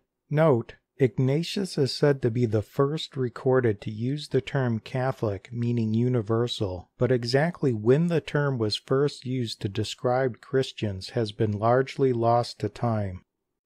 150 AD to 215 AD. Titus Flavius Clemens, also known as Clement of Alexandria. He was a follower and great admirer of Plato's Greek philosophical teachings, and was Origen's teacher. Clement was brought up in the schools of Alexandria, where where the Platonic doctrines were taught and were looked upon as a source of Gnosticism. This will also equally apply to Origen, who we will discuss shortly. Other Greek philosophers known at the time include Socrates and Pythagoras, who also developed an unhealthy view of the Bible. Clement of Alexandria was the first known to promote allegorization of most scripture, which included scripture that described the supernatural actions of God and anything else that Clement couldn't understand from a physical naturalistic viewpoint, with Origen following his teacher's lead. For example, they regarded the Paradise Garden of Eden and the Genesis creation account as allegories representing spiritual virtues, which go against other clear teachings in the Bible that these are literal historical events. This is not to be confused with known identified figures of speech in the Bible, which include known legitimate metaphors, similes, parables, allegories, and more. See E.W. Bullinger's work on this subject. 160 AD to 240 AD, Sextus Julius Africanus. He attended schools in Alexandria, which were in stark contrast to the schools in Antioch. He was the first strong promoter of the Sethite theory, which influenced Eusebius, Origen, the early Church of Rome, and many others. In the book, The Fallen Angels and the Heroes of Mythology, published in 1879, Reverend John Fleming writes, quote, "The supposition that the sons of God were the sons of Seth, and the daughters of men, in Hebrew Adam, were the daughters of Cain, to whom great numbers of very beautiful women were born, it is supposed, has no foundation in Scripture. Nay, it is against Scripture, for Seth was not God, and Cain was not Adam." End quote. Interestingly, even those who are prone to allegorizing the supernatural aspects of Scripture do not do so in this case. For example, Clement of Alexandria is of the belief that sons of God, B'nai Ha-Elohim, means angelic beings, and daughters of men, Banath Adam, means daughters of Adam, which matches the meaning throughout the Bible. The best evidence is always from the Bible itself, but it is worth mentioning that Philo, Josephus, Justin Martyr, Tertullian, Lactantius, and others also agree. Also, speaking of angelic beings commingling with humans, many authors of the 1800s had the following to say, quote, "This view was maintained by the ancient Jewish synagogue, by Hellenistic Jews at and before the time of our Savior's sojourn on earth." End quote. Another author from the 1800s stated, quote, "They are angels, is most strongly represented in the old synagogue and church." End quote. The view that angelic beings commingled with humans also fits modern UFO abduction reports, where the Sethite theory does not. We will perhaps discuss the Sons of God topic in a future page briefing in more detail, with additional historical and scriptural evidence, but for now, let's move on.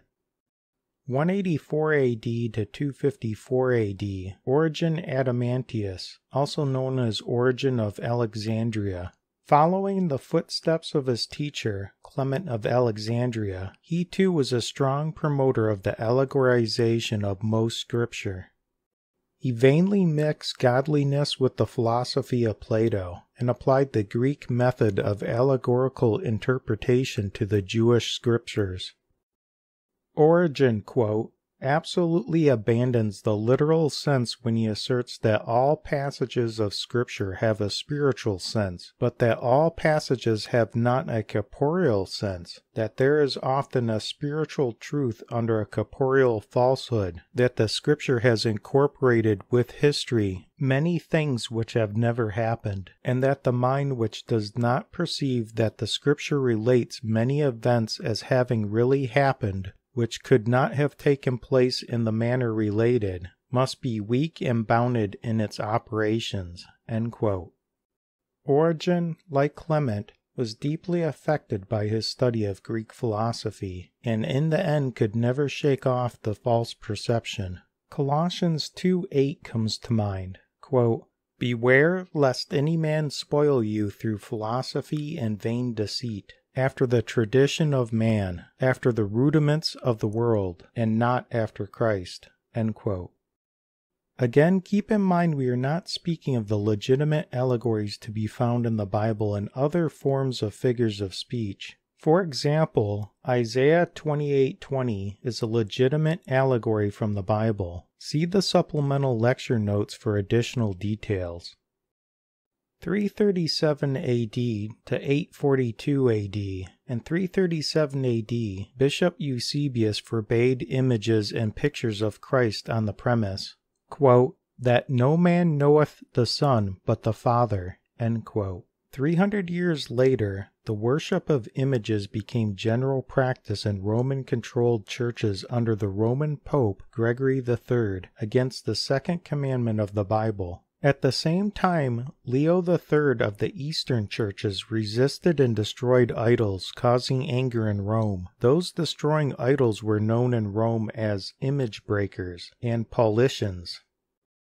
In 731 AD, Roman Pope Gregory III officially anathematized, denounced, and cursed the iconoclasts, destroyers of images. In 754 AD, 338 bishops met and declared that images of Christ were unlawful. This held until a compromise was made in 842 AD between the Eastern, Greek, Armenian, Coptic, and Roman churches, who all agreed to forbid statues but allowed pictures, leaving only the Paulicians to hold their stance against idols. Starting at 85 AD, replacement theology, supersessionism. Since early times, there are some who, upon blaming the Jews for Lord Jesus Christ's death, wanted to revoke God's promises to the Jews and reassign them to the Gentile church. This encouraged anti-Semitism and a growing lack of knowledge of Jewish cultural understanding that is woven throughout the Old and New Testaments, and of the true nature of God's promises themselves. The following are some of those who followed the replacement theology belief and its effects, but it is not intended to be an exhaustive list. 85 AD to 160 AD, Marcion, said to be, quote, "the most dangerous among the Gnostics, represents an extremely anti-Jewish and pseudo-Pauline tendency, and turns the gospel into an abrupt, unnatural, phantom-like appearance. He was excommunicated by his own father, who was a bishop." End quote. Marcion said, quote, "the God of the Old Testament is harsh, severe, and unmerciful as his law. He is finite, imperfect, angry Jehovah of the Jews." End quote. In another statement about Marcion, quote, "Marcion rejected all the books of the Old Testament and wrestled Christ's word in Matthew 5:17 into the very opposite declaration. Quote, "I am come not to fulfill the law and the prophets, but to destroy them." End quote. In his view, Christianity has no connection whatever with the past, whether of the Jewish or the heathen world. End quote. Polycarp, who has been referred to as a direct disciple of John the Apostle, is also known to have strongly disapproved of Marcion's theology. Quote, "Polycarp of Smyrna, meeting with Marcion in Rome, and being asked by him, quote, 'Dost thou know me?' End quote. Polycarp answered, quote, 'I know the firstborn of Satan.' End quote. 100 AD to 165 AD, Justin Martyr. In the following statements made by Justin Martyr, he blames all Jews for Lord Jesus Christ's death, which is against Jesus and most of the apostles, who were themselves by birth Jewish. Quote, "Circumcision given as a sign that the Jews might be driven away for their evil deeds done to Christ and the Christians." End quote. Continuing, quote, "The Jews sent persons through the whole earth to spread calamities on Christians, for other nations have not inflicted on us Christians, and on Christ, this wrong to such an extent as you have, who in very deed are the authors of the wicked prejudice against the Just One, and us who hold by him, so that you Jews are the cause not only of your own unrighteousness, but in fact of that of all other men." End quote. Again, there are far too many scanned pages and references to fit within this audio-video lecture series, so please visit thetorchbearerseries.com to view or download the additional information for free. 272 AD to 337 AD, Constantine I. Rome has continuously oppressed Israel and persecuted the Jews, which has been demonstrated throughout the history of the Roman Empire. The Roman Emperor Constantine I seized on the opportunity to drive a wedge between the Jewish and Gentile followers of Christ and the traditional Jews, and at the same time merged Rome's diverse pagan cultures to create a new Rome-approved universal Catholic Christianity. We have already largely covered Emperor Constantine's strong suggestion, which was more of a command, that, quote, "we ought not therefore to have anything in common with the Jews," end quote, and we covered that he then proceeded to create new universal pagan Christian holidays. In each case, the Romans changed the date of the real holy day and ensured it would never fall upon the correct day, even if that meant pushing it back an extra week. The following is a summary list of Roman Empire-approved holidays which are anti-Jewish, anti-Christian. Sunday, sun god Apollo worship, replaces Saturday the Sabbath, the real date changed.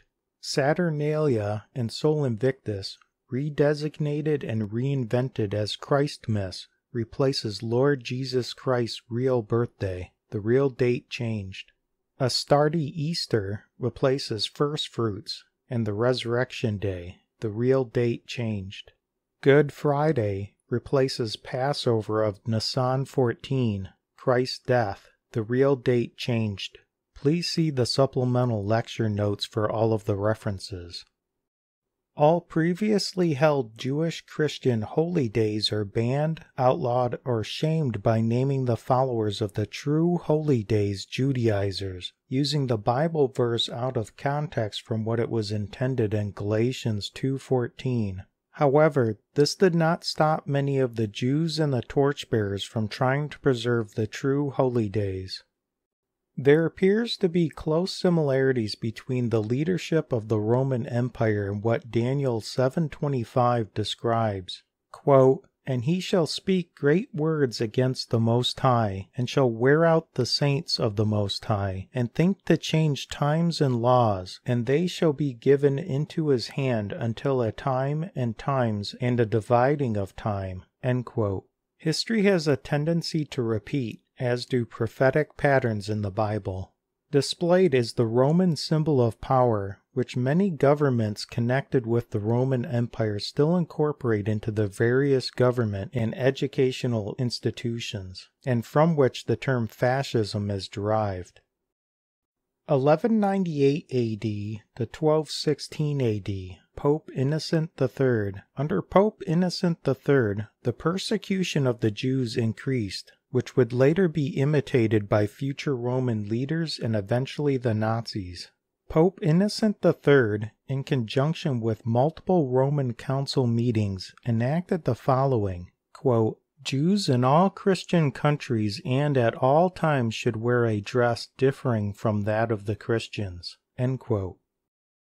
Continuing, quote, "Jews to wear a particular dress. Therefore it was decreed that, from the 12th year of their age, Jews were to wear a particular color as a badge of their race, the men on their hats, and the women on their veils. This stigma on the Jews was an invention of Pope Innocent and of the Fourth Council assembled at Rome. The Pope borrowed the idea of forcing the Jews to wear a particular badge from the fanatical Mohammedans, Islamic followers. This barbarous treatment of the Jews, Pope Innocent III now imitated, and their greatest humiliation during 6 centuries of European life dates from November 30th, 1215. End quote.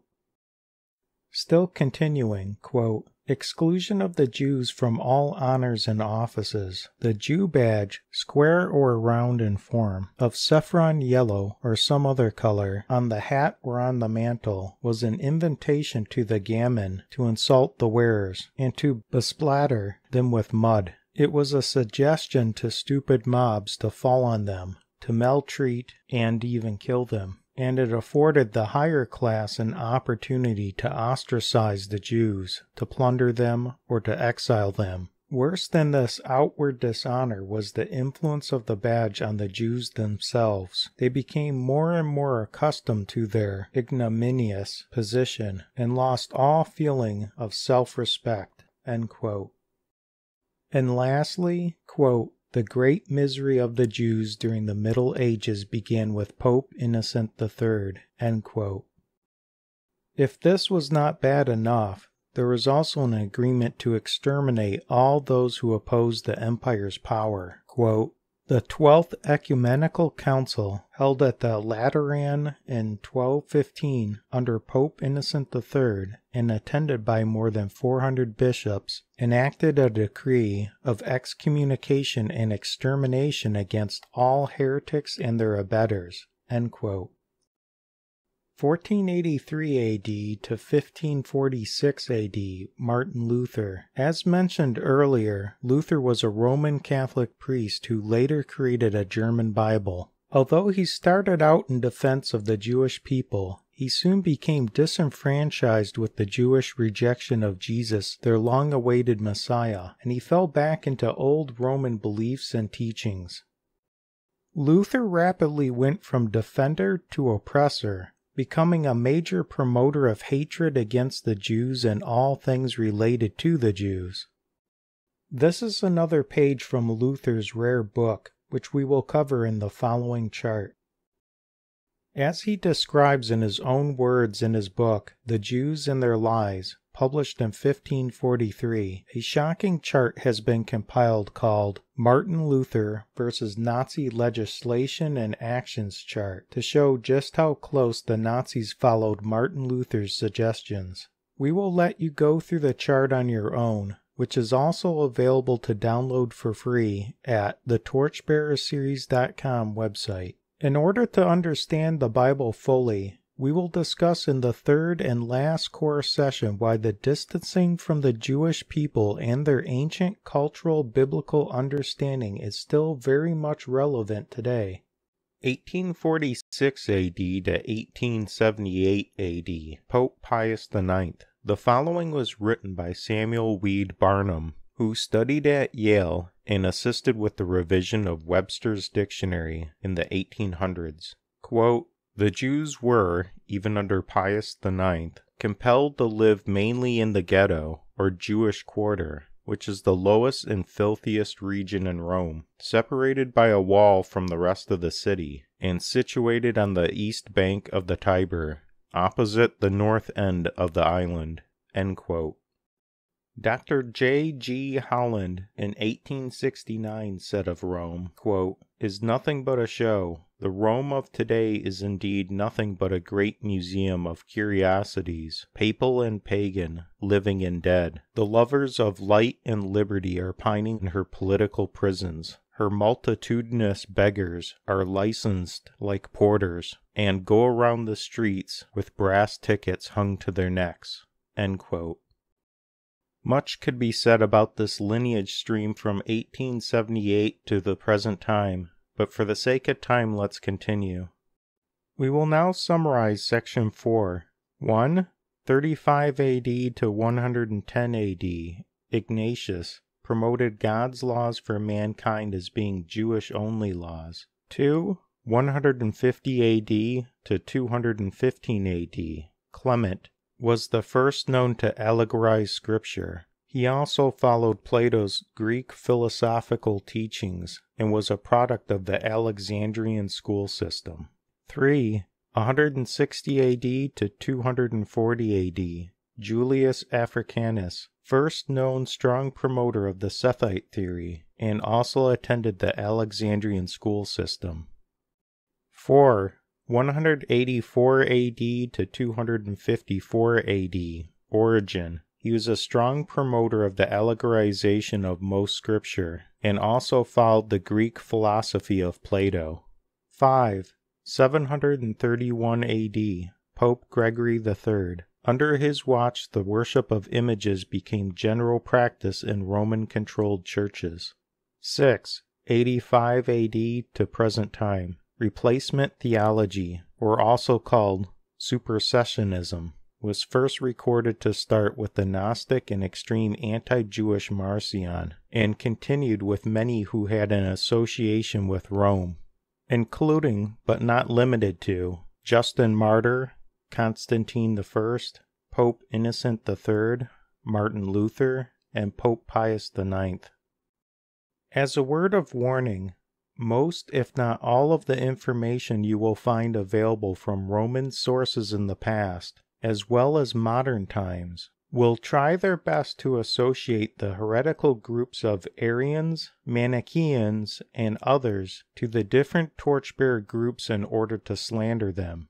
There has been a concerted effort since the time of the apostles to the present time to drive a wedge between Jews and Gentiles who follow Lord Jesus Christ, the Messiah, and between Jewish cultural understanding and Gentile understanding of the Bible.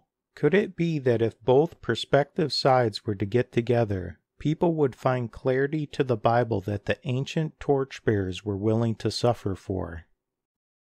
We will now begin our last and shortest lineage column to review. Those in this lineage stream have almost always one thing in common: they deny Christ's deity. Is it only coincidence that most of today's non-Christian occult groups, pseudo-Christian cult groups, New Age mysticism, and many modern secret societies started in the 1800s at the same time the doubting Bibles began? 30 AD to 90 AD, Simon Magus, Gelasius, and Theodos.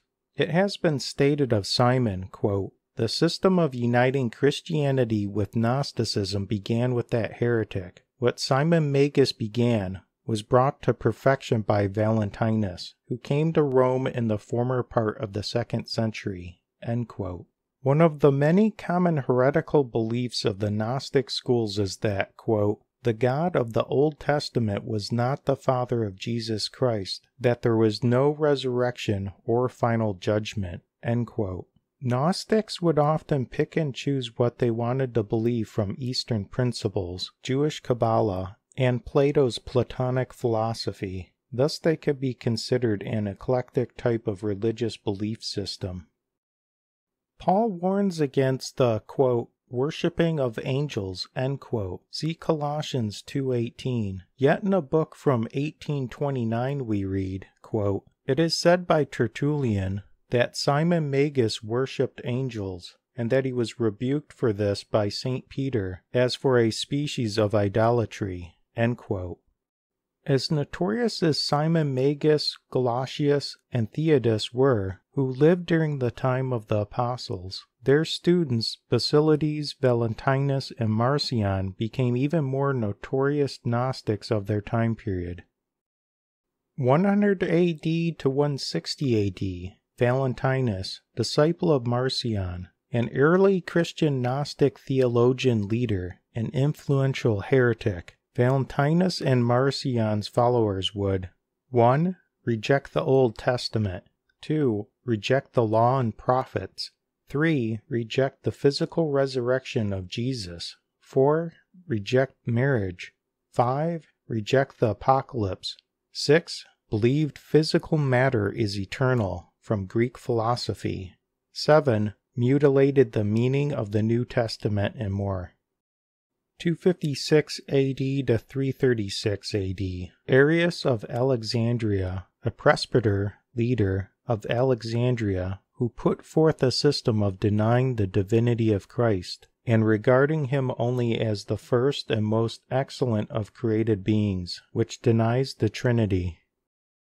This system, called Arianism, was rightly condemned at the Council of Nicaea in 325 AD, but these heretical ideas have not gone extinct and still exist to this day. The modern-day followers of Arius dramatically increased in the 1800s. Like many other Christian cults that sprang up as a direct result of the influx of heretical manuscripts, forgeries, and doubting Bibles that followed after Westcott and Hort introduced their unbelieving and corrupted texts.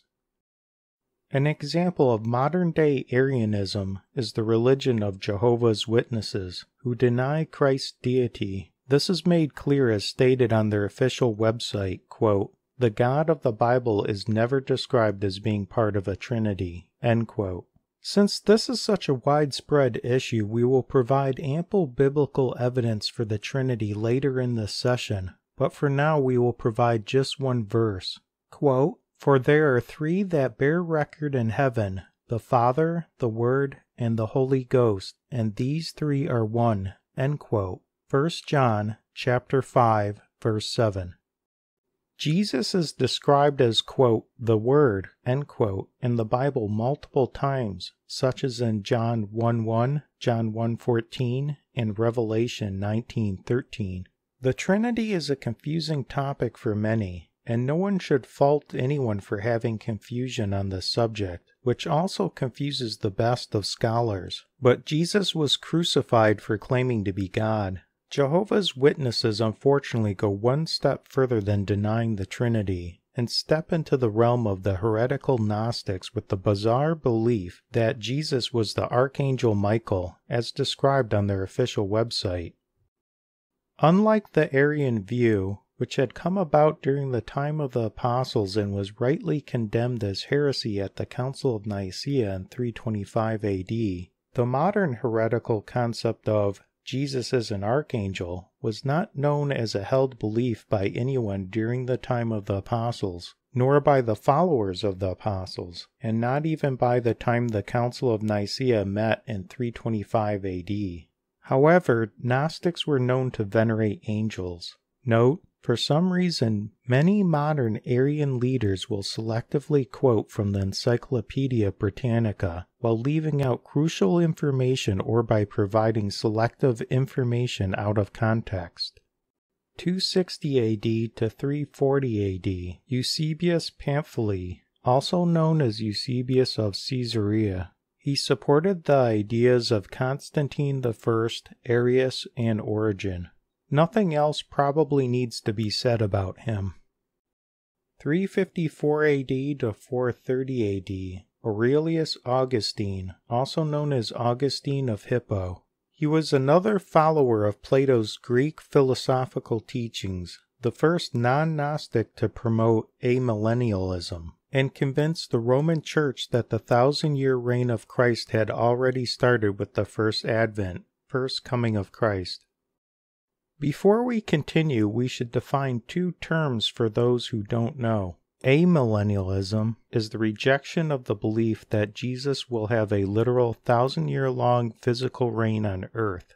Premillennialism is the belief that Jesus will physically return to earth, the second coming, and reign before the millennium for a literal 1,000-year golden age of peace. Note, when we say millennium, we are not speaking of the year 2000 AD or 3000 AD, but instead the time period in which Christ will rule for 1,000 years. The early church had always been premillennial and believed in the physical resurrection of Lord Jesus Christ. Quote, "It is commonly agreed by the best modern historians that from the death of the apostles till the time of Origen, premillennialism was the general faith of those who were regarded as strictly Orthodox Christians." End quote. Premillennialism was, quote, "already received by Gentile Christians before the close of the 1st century, and was expressly rejected during the first half of the 2nd century only by most Gnostics." End quote.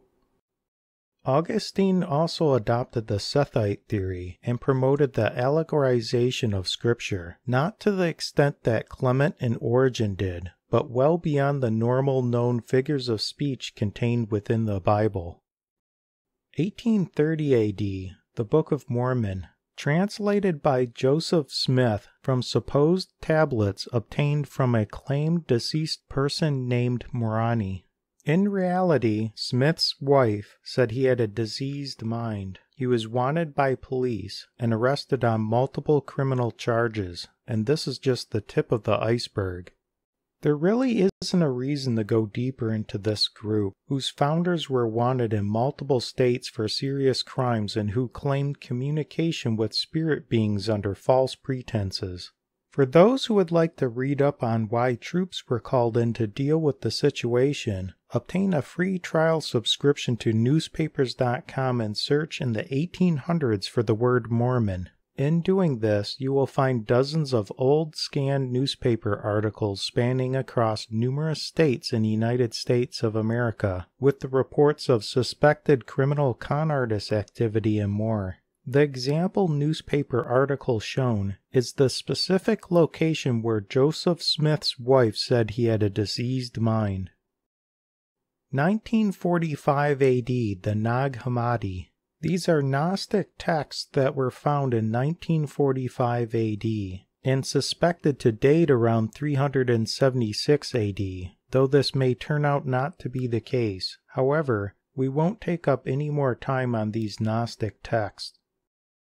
There is little doubt that additional fragmented Gnostic and heretical texts will continue to be discovered and dug out of the ground in Egypt and elsewhere. It is worth providing the following warning. It is quite possible that at some point in the future, a new discovery will likely take place that purportedly disproves prior long-held biblical beliefs. It also would not be surprising if this text turns out to be an actual ancient heretical manuscript, but it could also be, in reality, a modern forgery that was skillfully composed with an overstated date and thus will be placed above other manuscripts that have more evidence and support on their side. In either case, it will likely pass chemical tests and other scrutiny thrown at it. This new fraud of the future should be easy to predict, since if you were a fallen angel, what better way would there be to create massive doubt and destroy faith in God's Word amongst those who are already using doubt-inducing Bibles, also known as doubting Bibles? We will now summarize Section 5. 1. 30 AD to 90 AD. Simon Magus. Credited with being the first heretic to create a system of uniting Christianity with Gnosticism, but he surely wouldn't be the last. 2. 100 AD to 160 AD, Valentinus, a Christian Gnostic theologian leader who followed Greek philosophy. You may or may not have noticed that Westcott and Hort, who worked on creating a new Greek New Testament text, also followed Greek philosophy and Gnostic beliefs.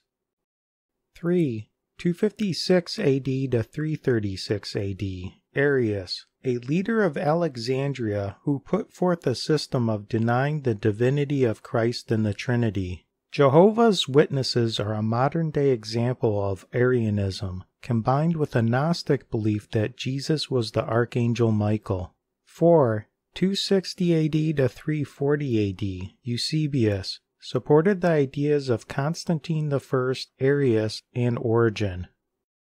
5. 354 AD to 430 AD, Augustine, the first non-Gnostic to promote the heretical amillennialism belief. He also adopted the Sethite theory, the allegorization of Scripture, and Plato's Greek philosophical teachings. 6. 1830 AD, Book of Mormon, a modern example of what happens when occult divination practices are combined with and superimposed upon the Word of God. We have now entered the bonus section of this lecture session.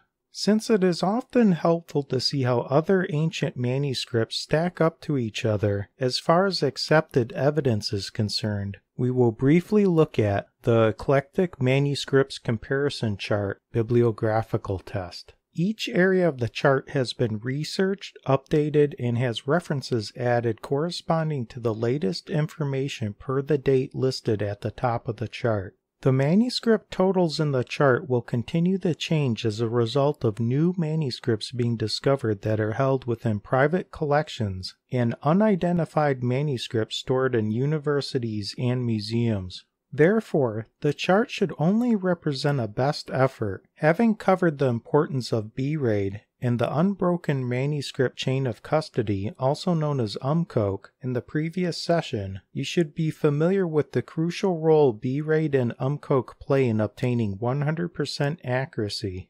As a side note, the references for the chart are not displayed within this lecture, but are available in the supplemental lecture notes and within the separate free downloadable chart, as represented by the one displayed here.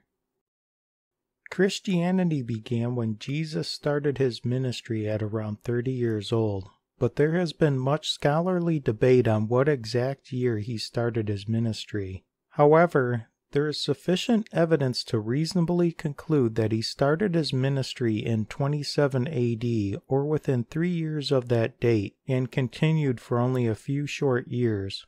The official start of the Christian Church was on Pentecost, which occurred a few weeks after Christ's death and resurrection. The end of New Scripture would have occurred when John wrote Revelation between approximately 66 AD to 96 AD. According to worldatlas.com, Christianity has 2.22 billion followers as of September 10, 2018. The Jewish sacred text is also the Christian Old Testament text, which Christians should also hold in equally high esteem as the New Testament text. According to worldatlas.com, Judaism has 13.9 million followers as of September 10, 2018. All of Islam's various original Quran versions from 634 AD to 663 AD were collected and destroyed by Uthman ibn Affan, who was the second cousin and son-in-law to Muhammad, in the year 653 AD and was rewritten. This newly rewritten and standardized version was distributed in 653 AD and is called the Uthmanic Codex. Therefore, there is no way to verify the accuracy of the new Uthmanic Codex versions compared to the originals, and thus logically there is also no way for a Quran manuscript to ever date older than the year 653 AD, since that would be before Uthman collected and burned all original versions. According to worldatlas.com, Islam has 1.6 billion followers as of September 10, 2018. Hinduism has no single belief system and instead comprises of several varied and changing systems of philosophy, belief, and ritual. Hindu texts fall into one of two categories: Shruti heard or Smriti remembered text. Shruti heard scriptures are considered divinely inspired and fully authoritative for belief and practice, with the only text falling into this category is the Vedas. The Smriti remembered texts are generally considered the most recent and are recognized as the products of the minds of the sages. Despite the Smriti's lesser authority, they are the most representative of actual Hindu beliefs and practices. Since the collection of the Hindu text called the Upanishad is considered sacred scripture by most Hindu traditions, this is what was counted in the manuscript chart. The manuscripts were said to be composed from 1700 BC and continued to be composed throughout the early modern era of 1600 AD. Thus, the religious texts have been ever-changing.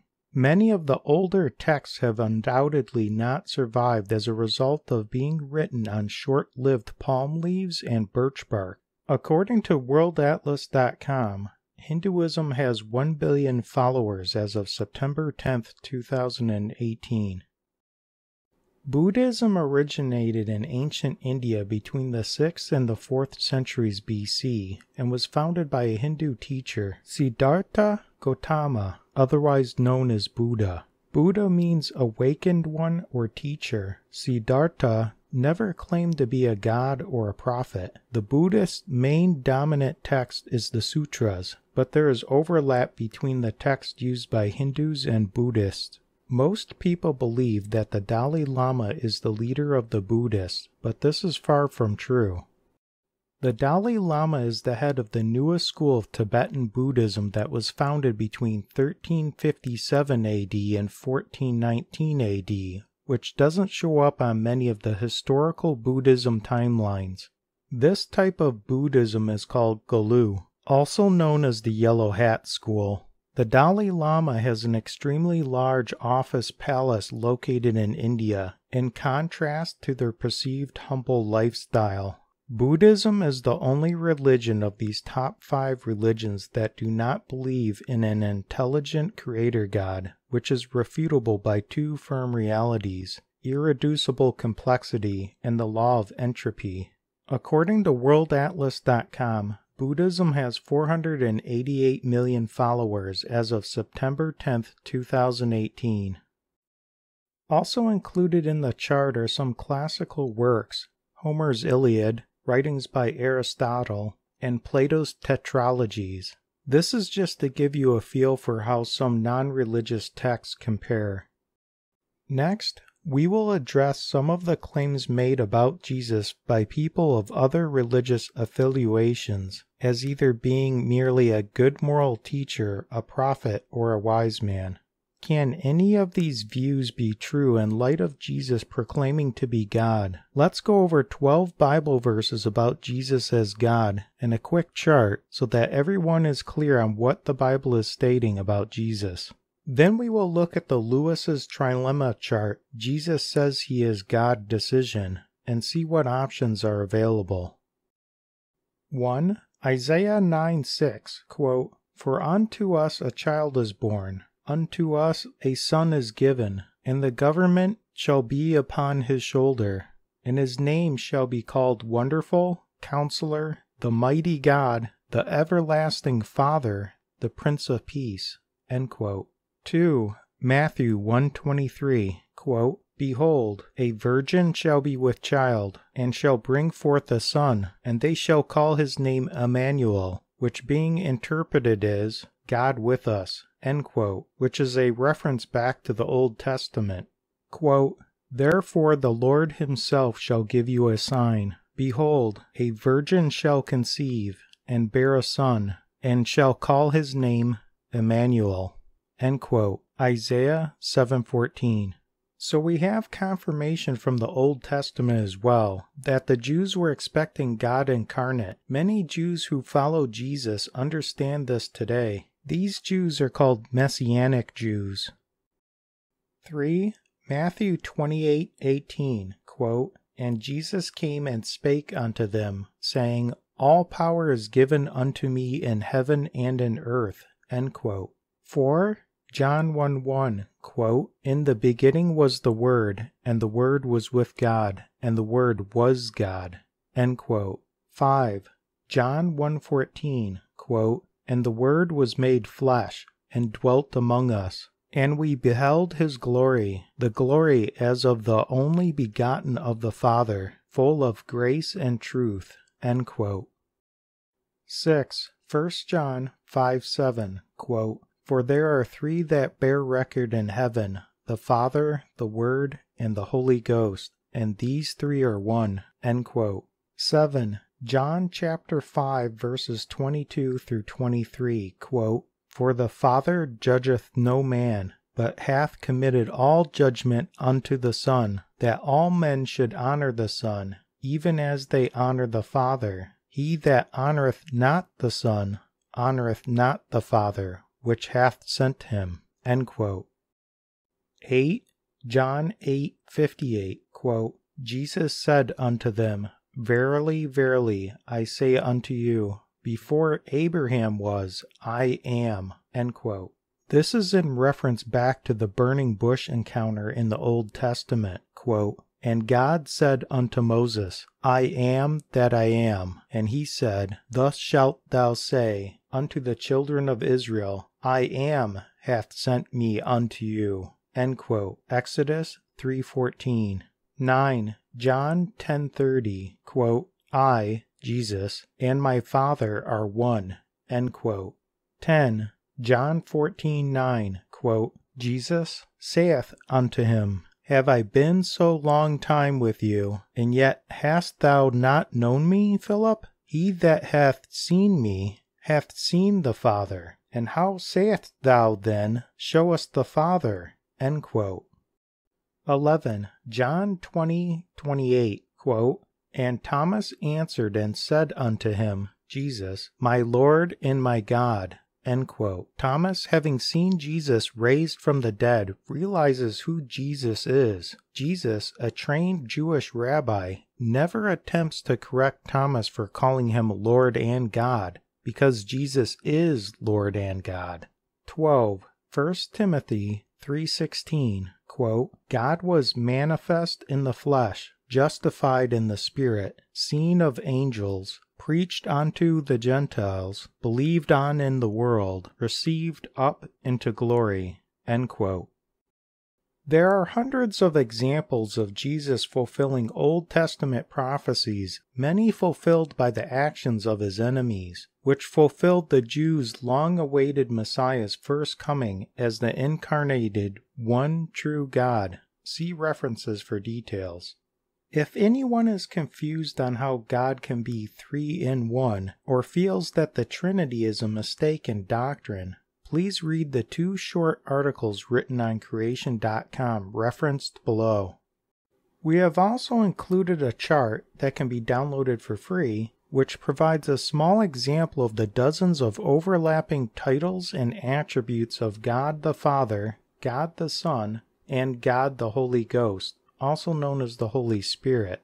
As you can see from this chart, the title and attributes of God, Lord, Yahweh, Creator, Father, Savior, having a separate will and is distinct, can raise the dead, and is the ultimate judge, are all equally shared between the Father, Son, and Holy Ghost. As we take a look at the chart, so named the Lewis's Trilemma chart, after the widely famous author C.S. Lewis, who is perhaps most recognized for his Christian books and the Narnia series, it is recognizable that there are only 3 distinct paths. There are 3 decision paths on the chart. Starting on the leftmost one, we read, if Jesus knew his claims were false, Jesus knowingly misrepresented himself, Jesus was a liar, Jesus was a hypocrite, Jesus was a demon, Jesus was a fool for he died for it, and the outcome, Jesus cannot be a wise man, a moral teacher, a good prophet, a good angel, or a good alien. Option number 2 is, Jesus did not know his claims were false, which would mean Jesus was sincerely deluded, Jesus was a lunatic, and the outcome still is, Jesus cannot be a wise man, a moral teacher, a good prophet, a good angel, or a good alien. The third and last option is, Jesus' claims were true. Jesus is the Lord God. Outcome? You can accept God, or you can reject God. C.S. Lewis recognized that Jesus did not leave many options open, nor did he intend to in how people thought of him. These bonus sections were intended to provide you with a bit more detail on manuscripts and a glimpse of the evidence available for Lord Jesus Christ being God. In this second core lecture session, we have answered the following questions. 1. Is there an unbroken manuscript chain of custody of Jesus' preserved teachings? Answer: yes. The many Torchbearer groups have preserved the truth up to the time the King James Bible was written. 2. Which modern Bibles or Bible are 100% reliable and why? Answer: the King James Bible is 100% reliable because the true Hebrew and Greek text were passed on to these believing translators, and many of the 47 translators, if not all of them, were themselves torchbearers. 3. Did the Romanized Christians fully conform to what Lord Jesus Christ taught? Answer: no. Those who followed Rome and later the Roman Church never fully followed Lord Jesus Christ's teachings. The primary goal for Rome was not to follow Christ, but was to combine the different religions within their empire and create a new, compromised, and unifying religion, which they named Roman Catholic.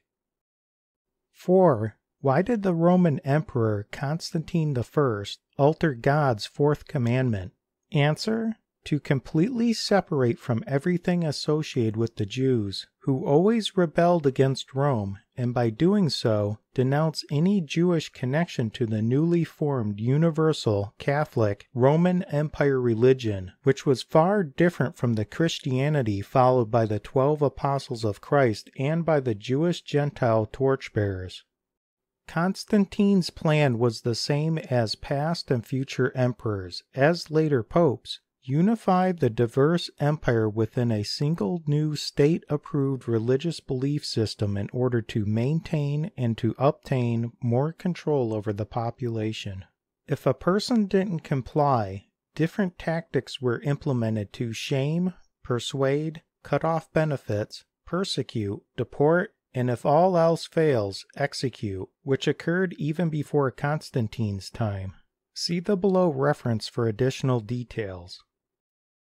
In a few moments we will provide a preview of what will be covered in the third and final core lecture series session, but right now we would like to extend a call to accept and follow Lord Jesus Christ, who is God. A human judge cannot be both merciful and just at the same time, since if he always sentences a person to the punishment he deserves, he is just, but he is not merciful. Yet if he is merciful and doesn't sentence a person to what he deserves, then he provides mercy, but he is not just. God is completely holy and righteous, and God must uphold his own laws. So someone must be punished for the crimes committed against him. However, no one can take another person's place for the punishment unless they are completely pure and without sin. So God himself is the only one that can be both merciful and just at the same time, by ensuring justice is done and that he, Jesus, being without sin, having not committed any crime, can suffer our punishment in our place. We have to agree to allow him to take our place to receive mercy. If we don't, we must be judged and punished for our crimes, our sins. I strongly encourage you to diligently seek additional information if you are not yet ready to accept that God entered into our physical reality as Lord Jesus Christ in order to die in your place for your crimes and your sins against God. If you are ready to accept his sacrifice on the cross to pay for your crimes, sins, then say the following wholeheartedly out loud. Or you can say it to yourself in your heart if there's other people around. Dear Heavenly Father, I realize that I have broken your laws and have always deserved your punishment. Please forgive me of my crimes against you. I believe and trust that your Son, Lord Jesus Christ, paid for my sins when he died on the cross, and that I have been forgiven and cleansed of every crime I have ever committed against you. I welcome you into my heart and life to mold me into the person you meant for me to become. Please provide for me a new heart and mind that is always focused on your good and righteous ways. For my part, I will seek to know more about you and your ways, and to keep your ways, so I may have stronger faith, trust, and love for you and your ways that continues to grow with time. In the name of your Son, Jesus, the Christ, the Messiah. Amen. It's up to you to decide if what you learned is both reasonable and probable. Please join us in our next and final session, where we will provide the restored core doctrine, also known as beliefs, of the Torchbearers that you may want to understand. In the next session we will cover 1. The 7 Golden Rules of Bible Interpretation. 2. Christian Torchbearer Doctrines, the Basic Beliefs. 3. Justification, Salvation through Diplomatic Status. 4. Sanctification, Holiness for Inheritance, Rewards, and Crowns. 5. Glorification, God's Ultimate Love. 6. 2 Wines, Understanding the Hidden Biblical Importance. 7. The Sabbath, End of the Bride and Bridegroom Mystery. Until next time, May God always provide you with an open heart, mind, and spirit to follow Him and His ways above our own ways and above the ways of man. All credit, praise, honor, and glory belongs to our beloved God. Amen.